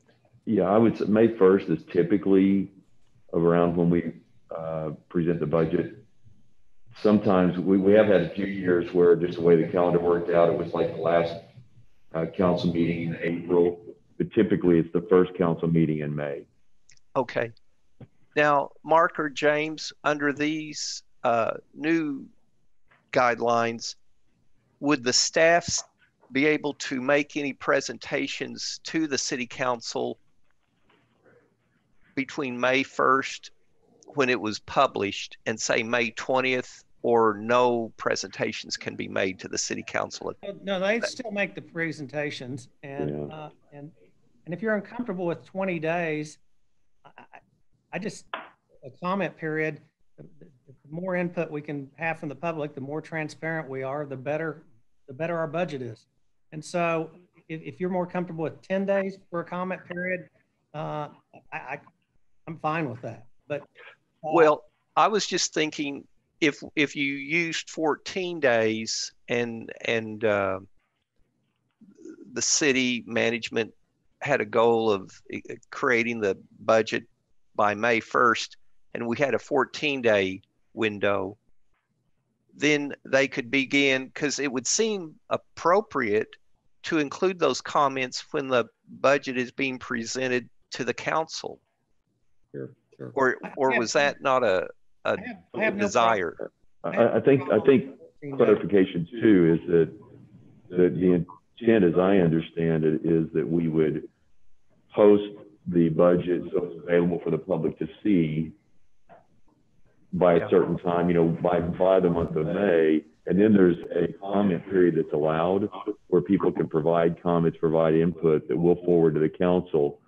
But during that comment period, we are continuing our regular meetings, taking finance committee meetings taking the budget meetings where we set aside those times and present the budget to the council. And so those would continue on, that process would continue on. You're exactly right, Craig. That's the intent. I mean, any citizen can make a comment to their council person or send it to the city manager or send it to Doug at any time prior to our final vote. And when we have those meetings, typically we have public hearings on those meetings. We go ahead and have those as public hearings where we're making presentations, but citizens could make comments at any time during that process. Okay, so let me just ask a naive question. And like you just said, Mark, we currently receive feedback from the public without this set of procedures, as we go through the budget, right? I agree with you totally. So this does what now? what it does is identify to people, to citizens at large, that they have a right to look at the budget once it's posted and send us comments to make each one of our meetings more meaningful. Okay, and I do think we got some comments this past budget process as we were going and listening to those various presentations. I agree. Yeah, and my preference would be to keep this 20-day number. If I remember at first, the recommendation from some of the residents was an entire month, and so 20 was already that sort of that middle ground there. And my thinking through this, and it sounds like City Manager Freeman is suggesting the same thing, is that, you know, the public will probably have more comments as they hear these presentations, right, from the different departments. Okay, James, so this is really designed not to allow the city council to adopt a budget quicker than 20 days after it's posted. Exactly. Yeah, that's fine. I'm okay with that. Yeah, no problem. Thank you. So James, do you want to make a motion? Yes, I would make a motion to approve. Do we need to do the with amendments first? The language? With the amendments I mentioned in subparagraph D, E, and F. Yeah, so I would make a motion to move with the amendments. Okay, so you're moving the amendments. Yes. Yes. We've got a motion and waiting on a second. Got a second? Cast your votes.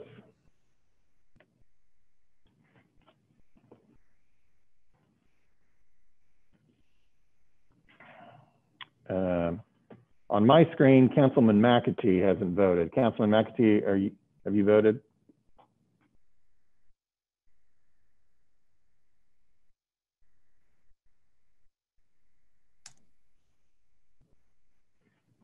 Councilman McAtee, are you there?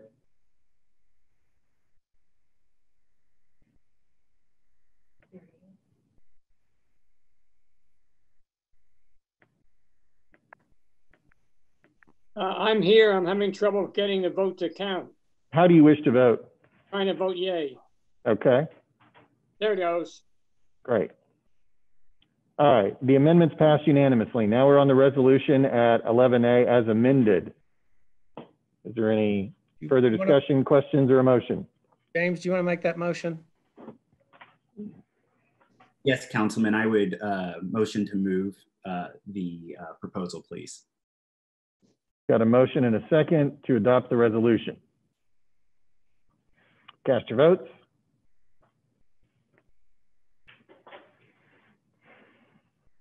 Passes unanimously. All right, that's the only item under items from council. Now we'll go around the horseshoe. Ward 1. I don't have anything, Mayor. Okay, thank you. Ward 2. Yes, I just want to thank Councilman Stonecipher again for his work last week with the mask ordinance. And as someone who comes from, as you all know, education background, I was really, it was really encouraging to watch all of you, all the council members collaborate to draft that particular ordinance. It reminded me of like a group work project in a way that I haven't seen us really do on the council, with the exception of MAPS 4.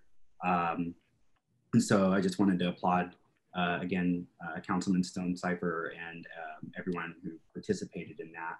I also want to thank everybody who participated in the special meeting last Thursday, the OKC County Health Board, and any of our first responders and health providers who participated in that. I want to thank everybody in Ward 2 who reached out to me, whether they spoke in support or opposition to the ordinance. I really, I'm just glad to receive those emails. I'll also say I had caught up on all my email responses last Wednesday. There were already a couple hundred. And then from Thursday onward, I received I don't know, 300-400 more. And so I am responding accordingly.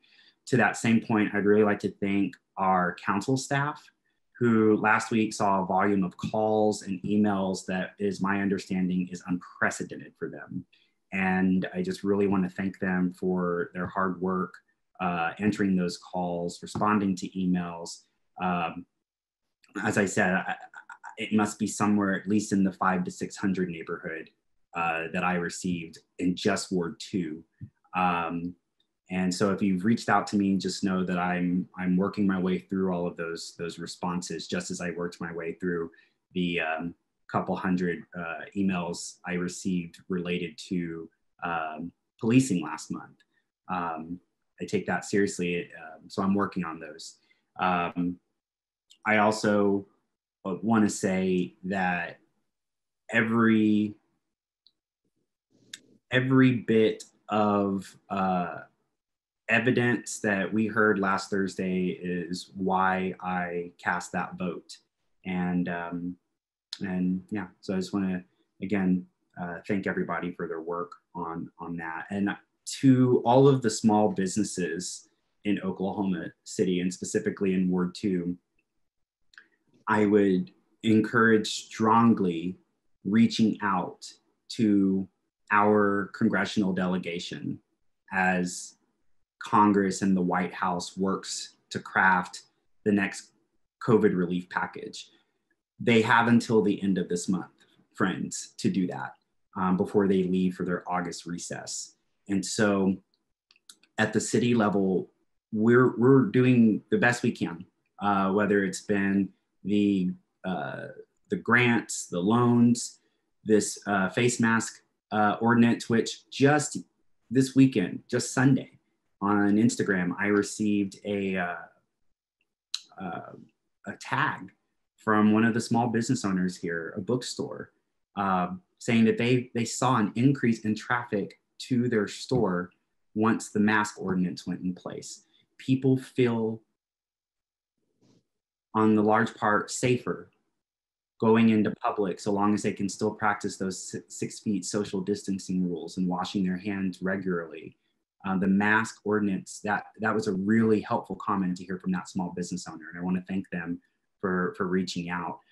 But the mask is only part of the solution. And I'm just going to keep saying it because the amount of frustration that I'm hearing from our small business owners, it's breaking my heart, especially our restaurants and our bars and our event venues. But the only way we're going to get out of this moment is with a partnership with a willing federal government who understands the need for a common united defense. And to those who don't believe that the virus is real, to those who don't believe the numbers, the nursing shortages, I just please implore you to go back to last Thursday and watch that presentation from OU Medicine and from OKC County Health. This is not the moment for conspiracy theories. This is the moment for action. And I believe strongly that Congress needs to invest in our small businesses with this next relief package before they recess in August. We can't afford for them to recess in August and do nothing and wait for a presidential election in November. This is bigger than politics. This is not about which side of a political aisle one finds themselves. This is a matter of life and liberty right now. The freedom to own a business. You can only secure the blessings of liberty if you are alive. And we've got to do everything we can to invest in our small businesses so that they can weather this storm. We also need to do everything we can to invest in our individuals. I'm so worried about so many of my Ward 2 residents, the whole city, when it comes to what happens when these unemployment benefits run out. I also keep hearing this argument when it comes to those unemployment benefits and making clear to everyone watching, listening, City Council, that's not our purview. That is a state level thing. on the account of receiving funds from the federal government as a response to COVID. But this idea that giving someone unemployment benefits right now during this historic pandemic is a disincentive to seek employment, I need to be very clear on that. That is a false argument. Until individuals feel safe, until we have done everything we can to make the workforce as safe as possible, there is no job for them to go do. And moreover, I know what some people would say, oh, well, I see this pizza joint hiring right over on the road. Yeah, and then look and see where some of these increased cases are happening. It is our essential workers on the front line, the people who are low income, lower middle class, who are working in these retail sectors, working in our grocery stores, delivering our food. They are putting their lives at increased risk so that the rest of us can eat. This is the same in our meat processing facilities. These are our essential workers, and the work they're doing is putting them at increased risk. And we have got to make sure that Congress is going to do what they can to invest in those individuals. It's just critical. I really worry how we get to the end of the year in so many ways. I applaud the efforts that our city has taken. We are a well-run city, but we need a partner at the state and federal level to help us meet this moment. So I just want to make sure again that my small businesses know that they have a council person who hears them. Please take my recommendations, reach out to your delegation, because we're all in this moment together. It's the Oklahoma Standard. Thank you. Thank you. Ward 3? Nothing today. Thank you, Mayor. Okay, thank you. Ward 4? I'm good, Mayor. Thank you. Okay, Ward 5?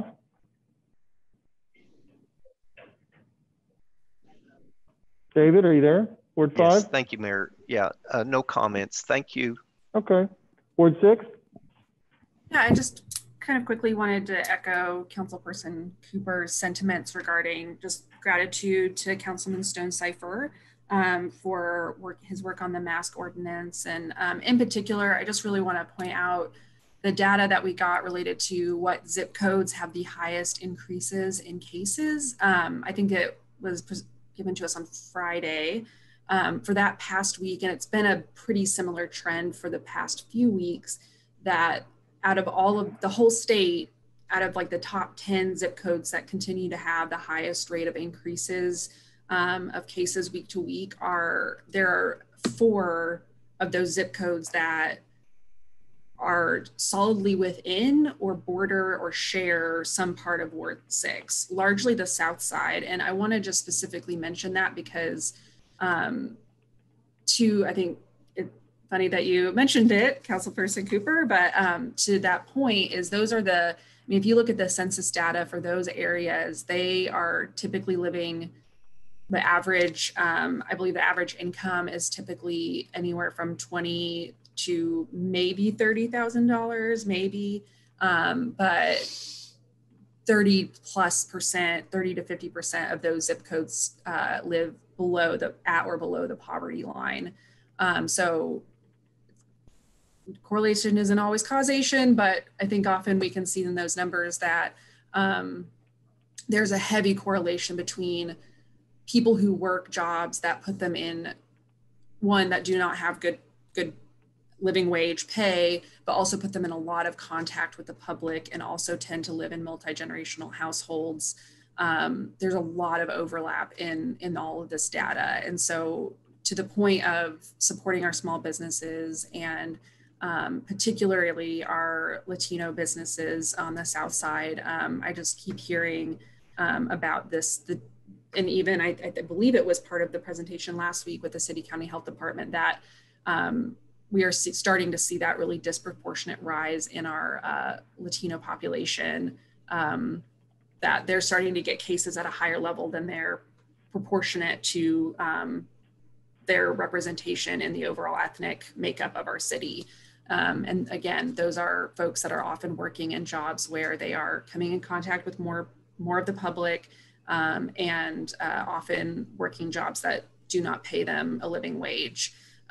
So I'm working with a few people and groups to maybe try to have a particular focus on getting some information and resources out to folks in that demographic and those zip codes, just knowing that it's probably a mixture of all of those things that are contributing to those numbers. And again, just to the point of those really needed resources, this week is the week that we've all been dreading as far as the expiration of the Federal CARES Act eviction moratorium. So we still have about a month probably till we'll be able to really start seeing the effects of it, but we'll be able to start seeing people be able to file for evictions. And with a lot of people behind on being able to pay rent because of job loss, because of waiting months and months and months for unemployment support. And it's just, we're in a bad spot. So I'm grateful that all we've been able to do as a city to allocate dollars, but I even know this was from a few weeks ago, but that the Community Action Agency had actually put a halt on accepting applications because they had so many that they didn't want to run out of our money from the CDBG allocations and have, a myriad of additional applications to walk through. So I know that the state has put some money towards doing that, as well as kind of replenishing some of these different nonprofits that are processing these types of applications. But everything I've heard so far is that the need is so much greater. And these are folks that are not just applying to places like the Community Action Agency, but they're also trying to hound the unemployment, the economic or the OESC, and they're trying to look for a job. They're doing all of these things all at once. And it's just a huge burden on people who already were kind of not, in a great spot economically before this all happened.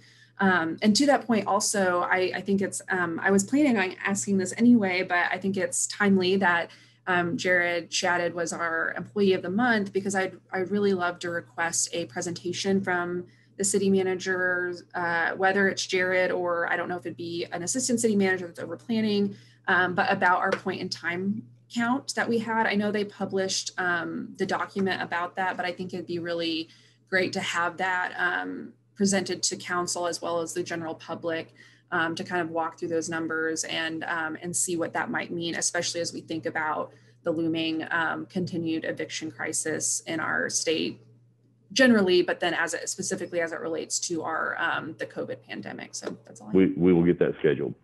Thank you. Okay, thank you. Ward 7. Yes, I just want to also thank Councilman Stonecipher for leading the charge for our mask mandate that was voted in. And I also want to take the time to thank those that reached out to our office and obviously our city staff for all their hard efforts with working with us and working through us to ensure that folks were being heard. And I wanted to make mention of just a couple of folks that I know, and I don't want people to think we don't read what you send, because we do. And I'm mindful of one email that I received from a gentleman by the name of Sammy. And he's currently undergoing cancer treatment. And he basically reached out and said that he needed this mask mandate because he can't afford to get sick, but he knows he needs to work. And that's just where we are right now when it comes to a lot of our folks in our community. They have to work. They have to meet the need for our families, especially as we just heard with the eviction moratorium, among other things that are piling up for a lot of our vulnerable and those who unfortunately have to live paycheck to paycheck. So we are thankful, and I must say I've seen quite a few folks out. I know I wear mine, but it's nice to see others with theirs on as well. And to that point, one of the questions and concerns that we talked about even with our open discussion with the Oklahoma City County Health Department was the need for more testing. So I do want to make mention of the Perry Clausen Tuesdays and Thursdays, which is located in the Metro Tech area. So if anyone needs to get tested there, Tuesdays and Thursdays from 8 to 10 a.m. they will be testing. And of course, the Northeast Regional campus for the Oklahoma City County Health Department from 8 to 3 in CVS locations. And I know we have one CVS location located on 23rd and MLK. So those are some testing sites for our community. And when I know of more, I'll make sure we continue to spread the message, and hopefully we can get more. And I think it's, again, important for us to note and take caution to the fact that the CDC didn't just show up in Oklahoma because we're doing okay. They showed up because our numbers spiked in a very unusual manner and quickly. So that's why they came last week, to get more knowledge and understand what was taking place, what had happened, and how we can move forward to make sure we're slowing the spread for our city and as well as our state. So I just encourage everyone as well to continue to wash your hands and socially and safely distance yourself as much as you can, and to wear that face mask or face covering, whatever is available to you. And I'll make mention of this too, because I received an inbox from a woman who said, I always make stuff about race. But I obviously, when you aren't used to being on the opposite end of when things happen, you would never understand what takes place. And I go back to other cities where we know they have been vulnerable communities have been taken advantage of, and also cited or stopped or any kind of provocation because of them wearing a mask and they may not look like others. So I just want to make mention that I'm not going to stop speaking about the vulnerable or the communities that I represent, because these are valid concerns for the people that I serve. And that part I just wanted to continue to talk about. I know I wanted to make mention too, tomorrow is yoga in the park. You can socially distance and do some yoga with us. And we'll be at JFK and MLK from 6 to 7, and that's with OKC Beautiful. So we did that a couple weeks ago, and it was a lot of fun. So come on out. I know Urban League, they're preparing for their virtual back to school bash. So hopefully our families are able to participate in that. And every Saturday, I want to continue to thank our Parks Department at Pitts Recreation Center. It's the Northeast Farmers Market. And we want you to come patron the Northeast Farmers Market. It's bigger and better every week. And Metro Tech also is offering Tai Chi, yoga, and Pilates classes. So it's free of charge. We just want you to come out and enjoy that space. Before I finish, I want to make my last comment to say a late happy birthday. We did send a letter of recognition to Mr. Clyde Joe Houston. He turned 100 on Friday, July 17th, and he served in World War II, and he also played in the Negro Baseball League.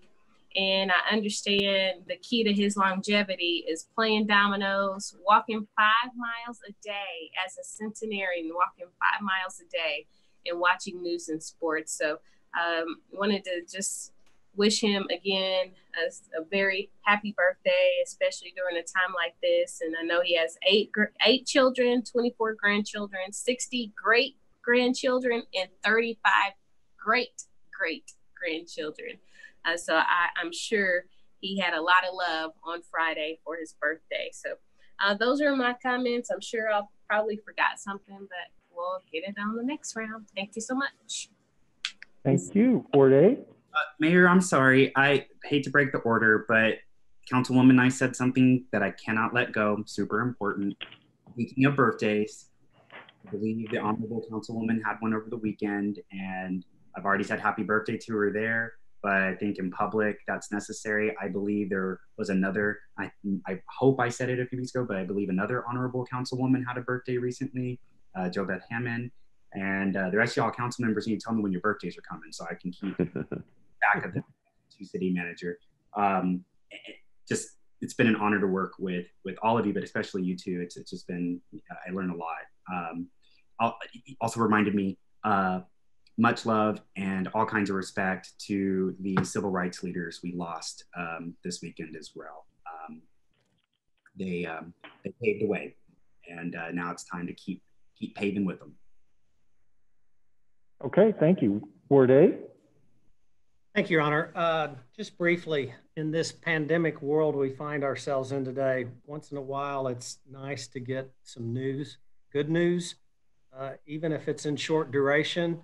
I was going to call on Craig Freeman to let the public know about the July 20 sales and use tax collections in comparison to the projections that we had set forth. Could you kind of share that with everyone, Craig?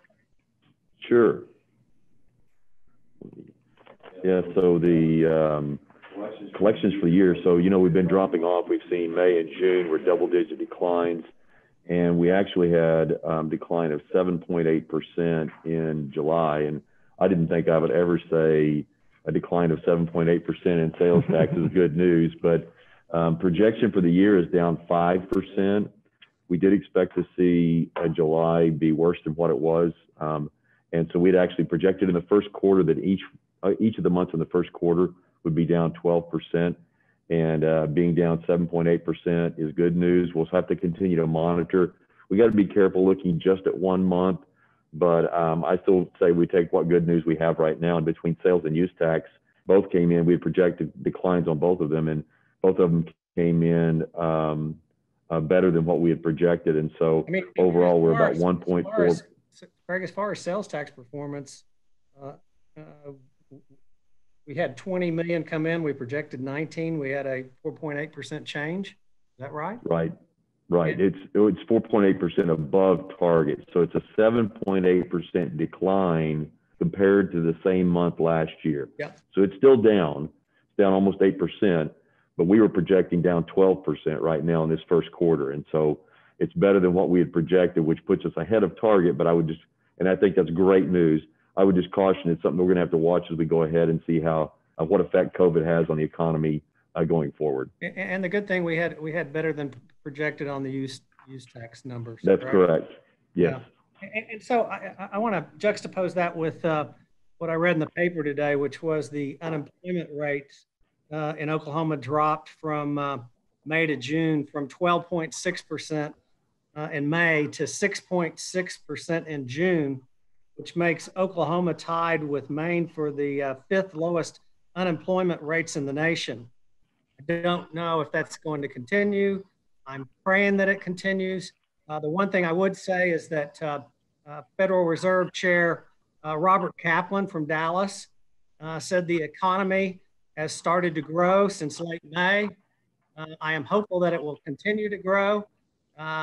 This takes time, but we all need to work together on getting our economy to grow. And if you have any ideas on how to help our economy grow in Oklahoma City, please feel free to share that with our city staff or call your council person. Thank you, Your Honor. Thank you. That concludes items from council. Now we're at item 12, city manager reports. Yes, sir. So we have a couple of presentations. One of them is actually on the schedule, and another one we're going to add in at the request from the special meetings at the end of the week. But Kathy O'Connor is going to provide the update on the small business continuity program. Okay. Just as a little bit of extra information from what we've already covered, we have processed 315 applications and approved funding for about 6.3 million. As I mentioned earlier, there's about 50 that we're pending receipt of loan documents and vendor forms in order to pay them. 52% of the funding has been provided to businesses in low to moderate income areas. We have about $3.7 million remaining from that initial allocation of $10.5 million and 75 applications that are still under review. Anything left over from that the first round of the program will be rolled into the second phase. You've asked a couple of questions about the second round of the program. So some of the differences are going to be that we are going to open it up to nonprofits. It will also be available for businesses with 100 employees or fewer. The first round, the maximum number of employees for any of the programs was 50. So a little bit broader set of businesses that can qualify. We will consider applications from businesses that have been in business as of February 15th, 2020. In the first round, you had to be in business for 1 year in order to qualify. A couple of other things that we are looking to be able to provide in this next round is reimbursement for PPE, for masks and other kinds of supplies. So a business can apply to have those kinds of expenses reimbursed.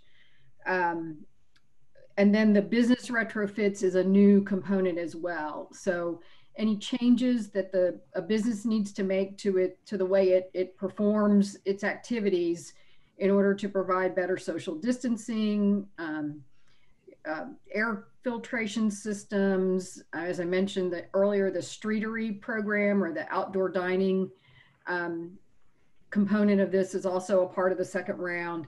And we'll also continue the technical assistance piece as well.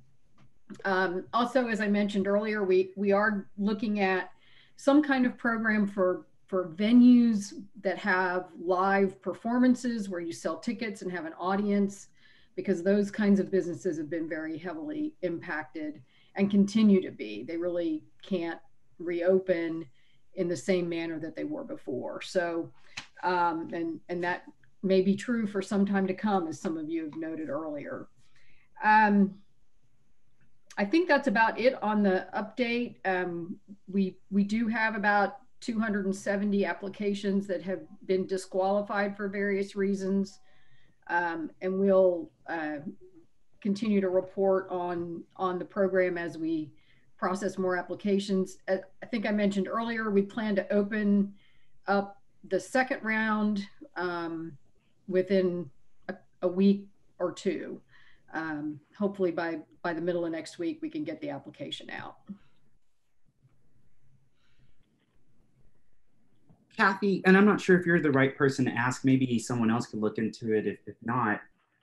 When it comes to our restaurants, like you made me think about it when you mentioned the venue spaces. You know, having those larger gatherings, as we know, is what indoor especially is what makes one more susceptible to catching the virus. In terms of our restaurants, I'm trying to think, do we have restaurants that have a stated capacity of over 25? I mean, it's been so long since I've been in a restaurant, I don't even remember what the space is like. Is this common? I mean, what sort of capacity are our restaurants usually at? I think probably most restaurants have a capacity of it, like, I mean, it depends on how big their space is, but some restaurants can hold a couple hundred people. Yeah. Okay. Yeah, that's a good point. Thank you. So I just want to say thank you to, I'm sorry, did you have a question, Nikki? I'm sorry. Yes. As I was looking at this, I've been looking at it for probably at least the last few days. And what's the difference between review complete, awaiting response, and under review? Because I realized after review complete, there's nothing after that. There's no dollar amount. So there's, I guess that's where it comes into play, where people are calling and asking questions because it's just kind of in limbo in some aspects. And then the awaiting response, and then under review. So awaiting response means we're waiting for a response from the business. And under review means that staff is still looking at that to see if they have everything they need to determine how much funding the company might be eligible for. Review complete means that it's probably in the process of, it's in the process of paying them something. We might still be waiting for a vendor form or some other kind of documentation to make payment, but once the review is complete, we begin to process those for payment. Okay, thank you.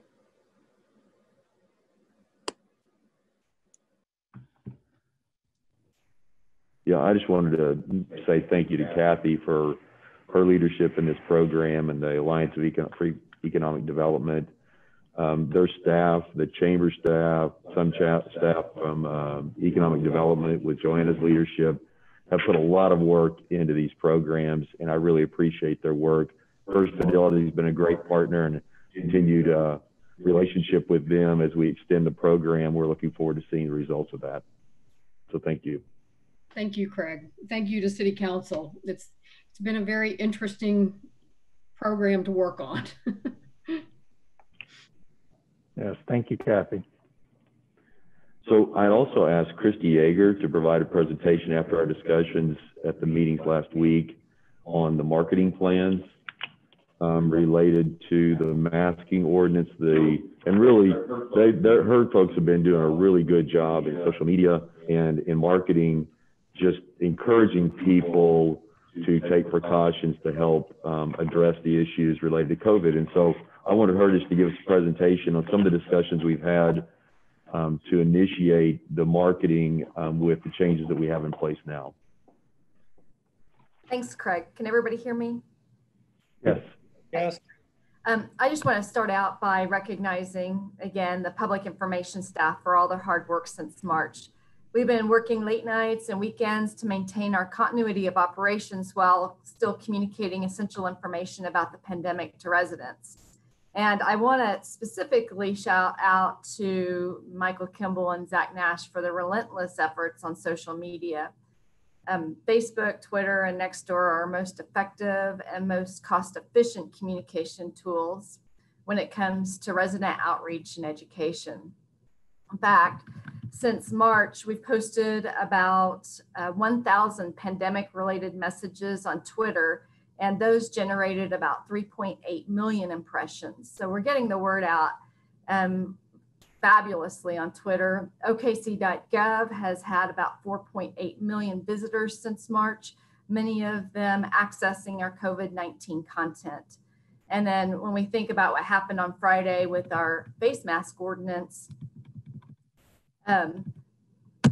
we had more than 500,000 people that have seen our face mask requirement post. And they left about 4,000 comments, all debating the pros and cons of face masks. Everyone has an opinion and they're not afraid to share it, that's for sure. And then on Nextdoor, which is a fabulous tool that we have that goes to neighborhoods, we've had our information about face masks that were delivered to about 150,000 people, and that's about 37% of our households in Oklahoma City. So we're glad to have all of those outlets so that we don't, at one time we depended on the media to provide information, all of our information, and it's nice now to have that control and not depend on them, although they're doing an excellent job. The communication team led by LT Knighton at OCCHD have been amazing partners throughout this crisis for us. They've done an extraordinary job messaging under an immense amount of pressure. And just kind of thinking about this marketing plan, we actually met with the City County Health Department and the Chamber yesterday and agreed to partner on a cohesive campaign. And our goals are to encourage the use of face masks and distribute them to the public. We want to continue providing data and facts about COVID-19. We want to watch for misinformation that's out there and try to correct that and provide testing information to residents through a marketing plan. And OCCHD has about $1 million from CARES Act funding allocated to messaging. So that's completely encouraging. We discussed everything from TV, radio, social media ads in both English and Spanish, billboards and ads on bus benches and shelters. And I know the nice thing about this is we can watch the case numbers and place advertising in census tracts or zip codes that are experiencing outbreaks, so we can be responsive. Social media allows us to do that as well. We also agreed when we talked that it's important to get more masks out into the hands of agencies that serve people who need them most. So the purchase of masks is going to be a part of this plan. And in fact, when I was talking to OCCHD, LT told me that she's already provided about 50,000 disposable masks to agencies like the Lynn Institute, LCDA, Urban League, and some churches around the city. So in summary, we're really excited to partner with these agencies, and we plan to get to work pretty quickly. But I wanted to kind of take it a little further and tell you, like on a related note, we're also wanted to mention my appreciation to Beth Crounce in the Action Center, because she worked extremely fast to create a mechanism for residents to report businesses and other indoor facilities that are not complying with the mask ordinance. So people can report concerns about the mask ordinance 4 ways. They can go to our website at okc.gov, then click on the Report It tab. They can check out our mobile app, which is called OKC Connect, and report concerns that way. They can email action.center@okc.gov, and they can text 252-1053. And Beth visited with the Oklahoma City County Health Department, and they agreed to follow up on concerns with education. Having said all that, I talked a little bit about marketing, and I'd love to get everybody's input on ways that you have to get the word out. So that concludes my presentation. Christy? Yes. Do you have any thoughts on, I guess, so OCCHD is no longer going to use the numbers supplied by the State Department of Health? Was the last news I saw on that. Any thoughts on that, or how that's going to change looking at our data over an extended period of time? I mean, I think it's critical that we get the correct information out of. So if they're doing that to make that information more correct, then it's going to help us with communicating with transparency. So we'll make sure too, Councilman, we have briefings with Phil Maytubby on Thursday. And if we don't get something back to you all on that prior to that time, we'll make sure that we get that incorporated in that briefing. I appreciate it. I don't think I'm going to be at that briefing because I think I have another committee meeting at the same time. So okay, well, we'll get you the information. All right, thanks.